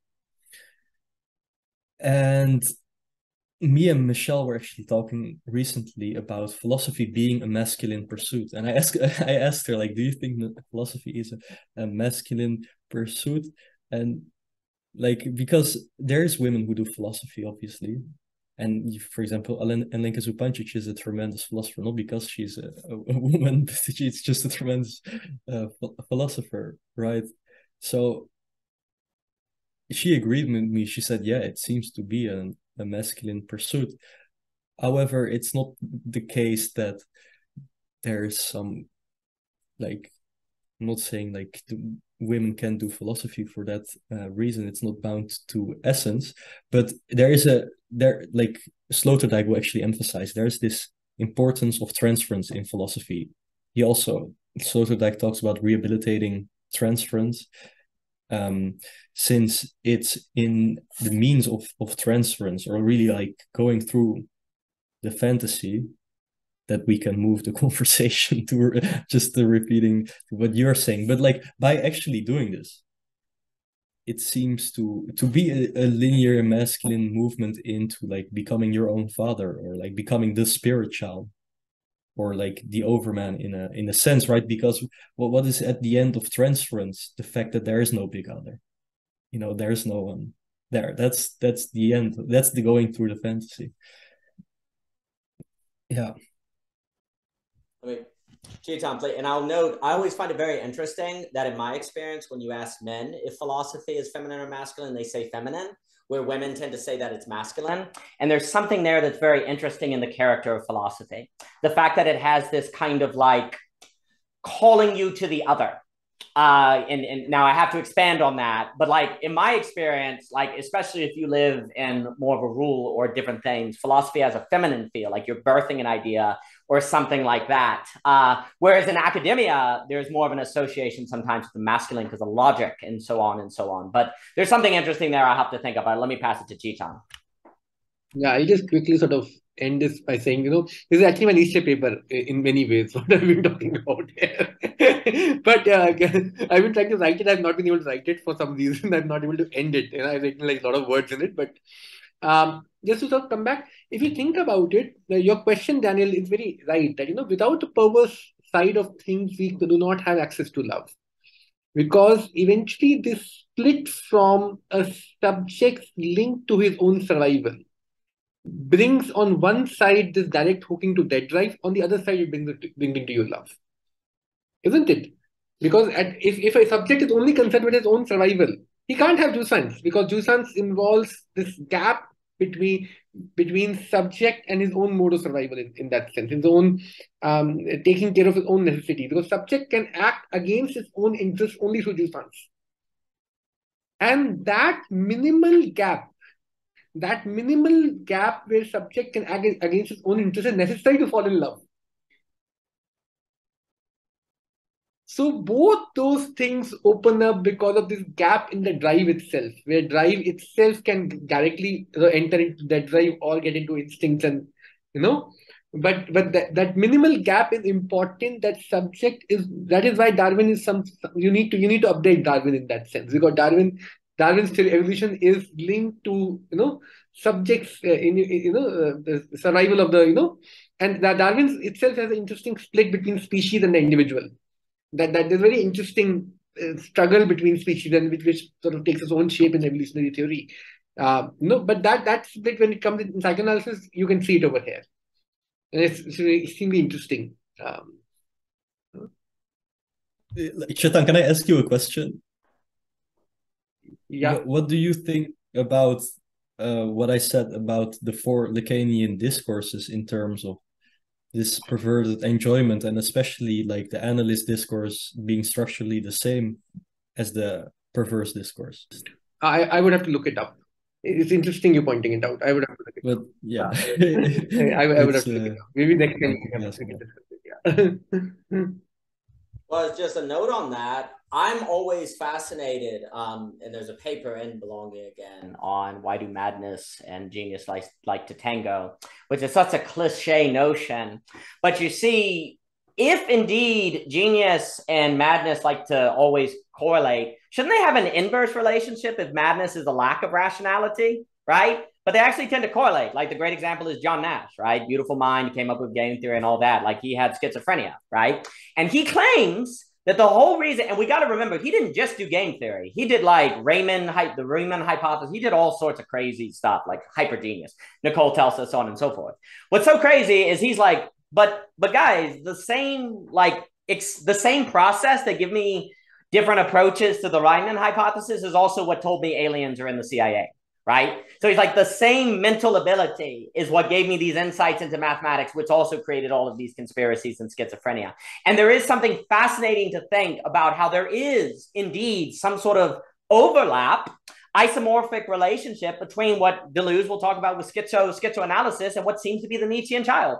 Like, is not someone who creates values for themselves as themselves and puts a law around their neck similar to the person who says, I believe aliens are invading and I don't care who tells me they're not, right? Isn't there similarities there? Well, then what seems to be funny, like this is the question. Is that where Hegel's like, yeah, that's why you got to conceptually mediate the concept. Like you got to get to the rhizomatic after the dialectic, not before the dialectic, right? And then I find really interesting, I really enjoyed what you were saying about how Deleuze is like, Hegel, if everything's dialectic, it's a freaking useless concept, dude. Like, what are you telling us? And then this is what's interesting to me. The way you said that, because I keep coming back to Deleuze's take on dialectics, and I'm never sure how to reply, but what you just said really makes a lot of sense to me. Because I think Hegel would look back and be like, Deleuze, if it's everything, then it's everything. And Deleuze is like, no, if it's everything, it's nothing. And it's like, that right there matches this weird overlay of the child and the schizophrenic. Like there's an isomathic overlay, which for Hegel, if everything is nothing, then nothing is everything, and everything is nothing. Where for Deleuze, it's like, it's useless then. But Hegel would look back and be like, is gravity useless? It's always in operation. And then Deleuze is like, well, it's always labor then. This is what I think is interesting. It's almost like, again, I'm just free speaking. It's almost like Hegel would be like, the only way you get new materialism, rhizomatic life is through labor and in labor. And in fact, if labor is everything, labor becomes joy. Labor actually becomes the expression of the child, and it's no longer toil, right? So there's some interesting plays there that might be worth exploring, because I think that's really interesting, where definitely Hegel's dialectic is not merely, it's like, I keep thinking, it's like, he'd be like, it's freaking gravity. It's just a description of how things are, Deleuze. It's not like I chose it. And Deleuze is like, well, you're always working. And Hegel's like, I didn't make this universe. I didn't make it. Yeah, you always have to work through the dialect, but I didn't make it. So don't yell at me, you know?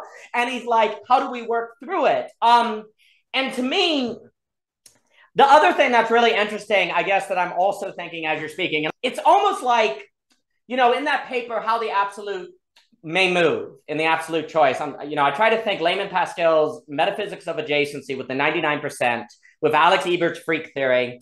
And it's interesting to think that that the -1 of Lacan is what makes everything the 99% Layman Pascal talks about, which means metaphysics is always, he uses it like moving, or it's a little off, but that's why things are dynamic and alive when he's talking integral theory. And it's interesting to think if that -1 is in fact in all phenomenon, which is what makes them all in of themselves 99%, which is why then the freak theory description is accurate. You can almost think of Layman, Lacan, and what Freud is doing, and then Ebert, all of which I think is captured in the science of logic, right? Well, all of that would also kind of overlay with, like, if we think about what some of the Neoplatonists are saying, like they are saying that everything has a -1 that is its form, which is the source of its vertical causation, which is why it unfolds like it does. And since that -1, which is the source of its vertical causation, is never reducible to the phenomenon, reductionism is false.